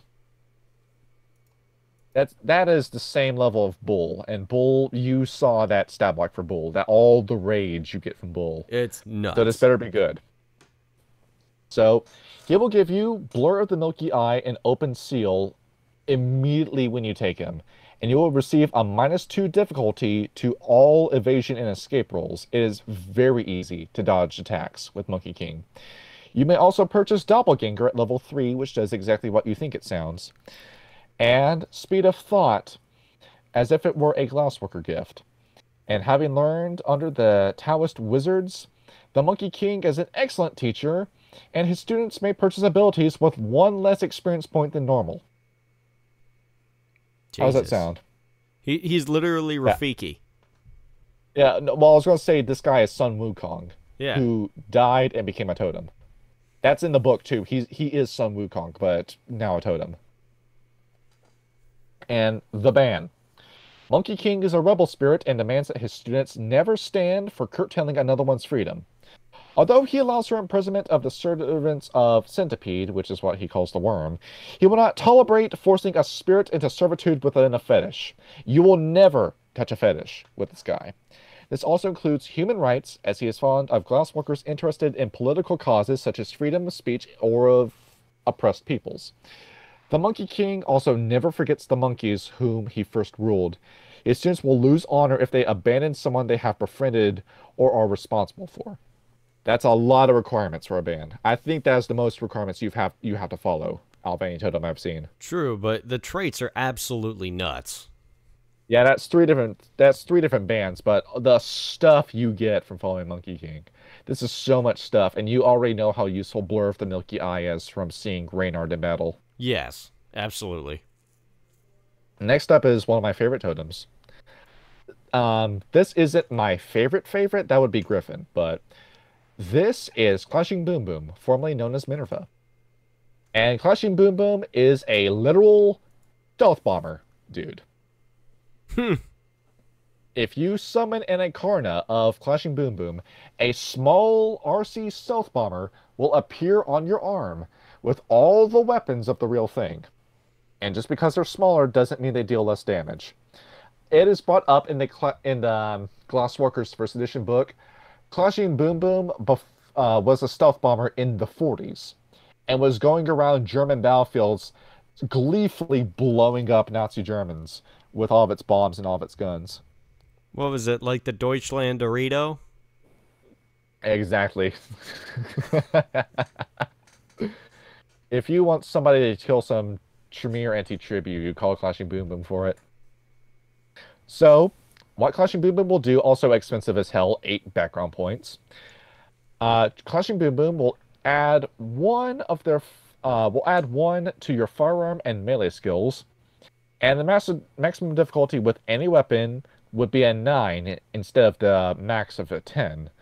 And she will ask that her children will name all the weapons and ornaments in some fashion. You must name your guns when you use Clashing Boom Boom. And if you are using the Rite of Binding, you have a -1 to all difficulty involving making fetish guns. And she ensures that all of your guns will never malfunction or jam. Meaning if you want to kill that child of Gaia, you now have the gun to do it. And the ban. Clashing Boom Boom expects that her powers will only be called upon to expense righteous justice. Those who follow her call must never harm the innocent. You must always be a force of justice when fighting for Clashing Boom Boom. I mean, that's actually not bad for a war totem. And also, I just like to say, like, naming all your weapons, that's just what my Blood Hunter does in my 5e game. Exactly. Because I've got Mr. Big Stuff, the 30-aught rifle. I've got what's the 6-shooter that I got called? It's just called the 6-shooter. I think we just call it the 6-shooter. Yeah, and then I've got the nail rifle called the Bad News, and now I've got Roland the Tommy gun. Brad Brock. He's got 2 Tonfas that he's named Pride and Justice. Yep. So you guys are already. We're already following Clashing Boom Boom. We didn't even know it. Yeah, but you don't have the tone points for it though. No, we don't. I put as many of them as I put all of my stuff into my totem just because I knew that it'd help us a lot in the game. And this is why I like the DS Ultimate so much, because this is their totem. Like, they love Clashing Boom Boom more than they love Cockroach. That's probably good for them, in all honesty. If only Clashing Boom Boom would leave the company. Well, yeah, they left. I mean, like, I'd rather have Clashing Boom Boom than the spider. And now we get to talk about the CEO and CFO of the company. We have Almighty Dollar. This is totem. Granted, because of current events, the power of this totem has diminished considerably, but there is still value in following Almighty Dollar. Pretty inexpensive, background cost of 4. All roles involving commerce have a -3 difficulty bonus, dude. And all Garo with this totem will gain 2 dots in resources automatically. You just get paid by taking this guy as your totem. The ban. You must only ever use American dollars in any sort of currency exchange. So, because of current events, this guy isn't as powerful as he used to be. But we have another totem. If you don't like American money, you can use this lady instead. Easy credit. If you're looking at the pictures, it's the guy and girl standing next to each other with Clashing Boom Boom behind them. Yep. All right. So easy credit. Background cost of 4 again, and well, actually, it's identical. -3 difficulty bonus to commerce and +2 dots and resources. But you must use every currency that isn't US dollars in commerce when you follow easy credit. So, if you want to make a crypto anarchist, this is the person you follow. And you can see why the corporate wolves became so insanely rich, because they just got money that fell right into their laps by taking both of these totems. Yes, they do. You want to get paid, you follow these guys. Mr. Beast follows this totem. Now, there is an unofficial 7th and 8th totem, too. Now, because we're going to talk about it, we're going to talk about Digital Eye. And Digital Eye, I would have had her read this all out, but you don't like her, so I'll read it for her. No Weaver shit in my podcast. Alright. Background costs 6, it's a little expensive. But Digital Eye will give you the blurb with the Milky Eye, and Digital Eye will offer a +3 in computers, +3 in security, a temporary honor renown, but if you're not a Glasswalker, that will instead be an honor loss. And the thing is, Digital Eye, you must carry something digital with you, because Digital Eye doesn't speak, it's all text-to-speech whenever you talk to Digital Eye. However, because AI is very topical at the moment, that would also entail that you are in constant communication with your totem if you take Digital Eye. So, dude, we have Bacchus walking around in our Black Fury game. Imagine just how convenient it would be to have Machine Messiah. No, not Machine Messiah. Digital Eye with you. Who is, in lore, a satellite that the Glasswalkers shot into space and can see everything on the planet. I think Judas Priest wrote a song about that. They did, and now you can use it. It's actually my favorite Judas Priest song, hilariously enough. And I slipped up what the 8th totem is. Machine Messiah. You remember we mentioned Machine Messiah at the start of the video? Well, here he is again. Machine Messiah will give you the gift Control Simple Machine. And each pack member who takes them will receive 2 bonus die to any extended or resisted intelligence roll. The ban. Children of the Machine Messiah must do everything they can to advance the coming of machine intelligence singularity. They must also work to prevent human mages, the technocrats, and the worm from controlling machine intelligence. So basically it's Skynet. If you want the most extreme Weaver totem, you go with Machine Messiah. And something I want to kind of sort of close the video on, I always do relationships and tribal flaw. I told you about Ion before, and you didn't really get it before. Yeah. Yeah, the Carl Jung book. I haven't read it still. All right. So he has the hierarchy of the self, where I am going to copy. Yeah, I'm going to copy that. I'm going to paste it in history pages. All right. Yeah, here we go. To very simply explain this model, hopefully the embed loads. I can go to the thing. Yep, I got it. Yeah. So the top of that is the most human you can be. The bottom of that is the most mechanical or immaterial you can be. And the philosophy with the Silent Strider, I keep saying Silent Striders because I have them on the brain. I love that tribe. I'm The glad somebody Glasswalkers. does. The Glasswalkers. The thing with them is that they were in the serpent part, where the serpent isn't evil, even though it is the Garden of Eden's serpent that caused the fall. But you use the venom of a serpent to make medicine. It is something that is both evil and good, and that is where the Wars of Men sat. They saw humanity, they saw technology, and knew that that was a tool that could be used for both evil and good. But as time went on, and their fascination with technology grew, they slowly started sinking down that model. They are now between the two bottom squares. And with Spider, they're about to get dragged down to the bottom, where the tribal flaw with the Glasswalkers is plain and clearly, you're going to lose your humanity. You're going to lose your individuality. The Weaver is about to completely take you over. This tribe is one day away from getting droned and causing the apocalypse. And the thing with the Glasswalkers is it's already too late. If you take any of the Cockroach's brood as your totem, if you talk to the spirits, if you talk to the Weaver spirits, it's already too late for you. You're exposed to one song. Because it's no longer Cockroach's brood, it's Spider's brood. It's like we've been saying, it's game over if you're a Glasswalker. It's over before it's even begun. And Part there of is the Weaver, toyed into our webs. Sort of too late for you. I can't help you. and neither can your it's ancestors. a slim chance that the Garo Nation will be able to fight these guys because they became so insanely powerful in such a short amount of time. And now we talk about mixing splats. Yes. So Mage is the obvious choice, as we've said multiple times throughout this. And there's a entry in Book of the Weaver where these guys hate the Tenacracy. They ultimately want the same thing under Spider. Cockroach, these guys were crypto-anarchists who just went their own way. But now that Spider's in the pilot chair, they want the same thing, but the Glassworkers want the Weaver sticker slapped onto it. They're both deranged authoritarians. Just the Technocracy want a pro-human future. It's pretty bad when the Technocracy is the better of the two alternatives. Yeah, so, like, I really don't think the Glasswalkers know exactly what they're doing to themselves, and they won't know until it's too late and they've already lost their individualism.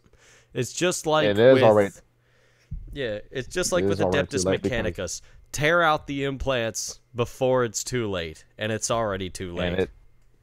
And it's too late for me because of how many times I've been augmented. I mean, I've had allergy shot therapy when I was 10 years old. I had my eyes given LASIK surgery. I had a myotomy. My chest was caving in so deeply it was touching my heart when it was beating, and I had to get a pectus bar put in my chest and flipped out. It's too late for me, dude. I've already been augmented. You heard it first. Johnny is of the Weaver. Yep. It's not even mechanical implants, dude. It's as simple as getting a vaccine that will get you infected with one song in Weaver taint. Something COVID pandemic. Yeah, sure. Brought to you by Pfizer. Nope, we're not part of the Church of Satan. We don't get sponsored by Pfizer. Nope. Okay. Other mages, well, it's plain and simple. Sons of Ether, virtual adepts. Put them in. Put them in. Yep. Put them in. They're talking with them. They get brought up by name. Put them in. And of course, you have vampires as well, especially the Giovanni. In our ongoing matchups of Werewolf versus Vampire, to recap what we've done so far, Biana versus Setite, Yes. Wendigo versus Banu Hakim, Silent Strider versus Malkavian. We are pairing the Glasswalkers with the Bruja for this one. Yes. Because when they were the Iron Riders, they were very, very similar to the Bruja. We could have paired these guys up against the Tremere, but no, we got another pair up with the Tremere later down the line. With how the Bruja, chaotic... Go ahead. If you want to make the Brujah good guys for a change, because there's nothing good about the Brujah want to be portrayed as these ultimate heroes, and Ryan, but don't worry too much. We're about to end the episode.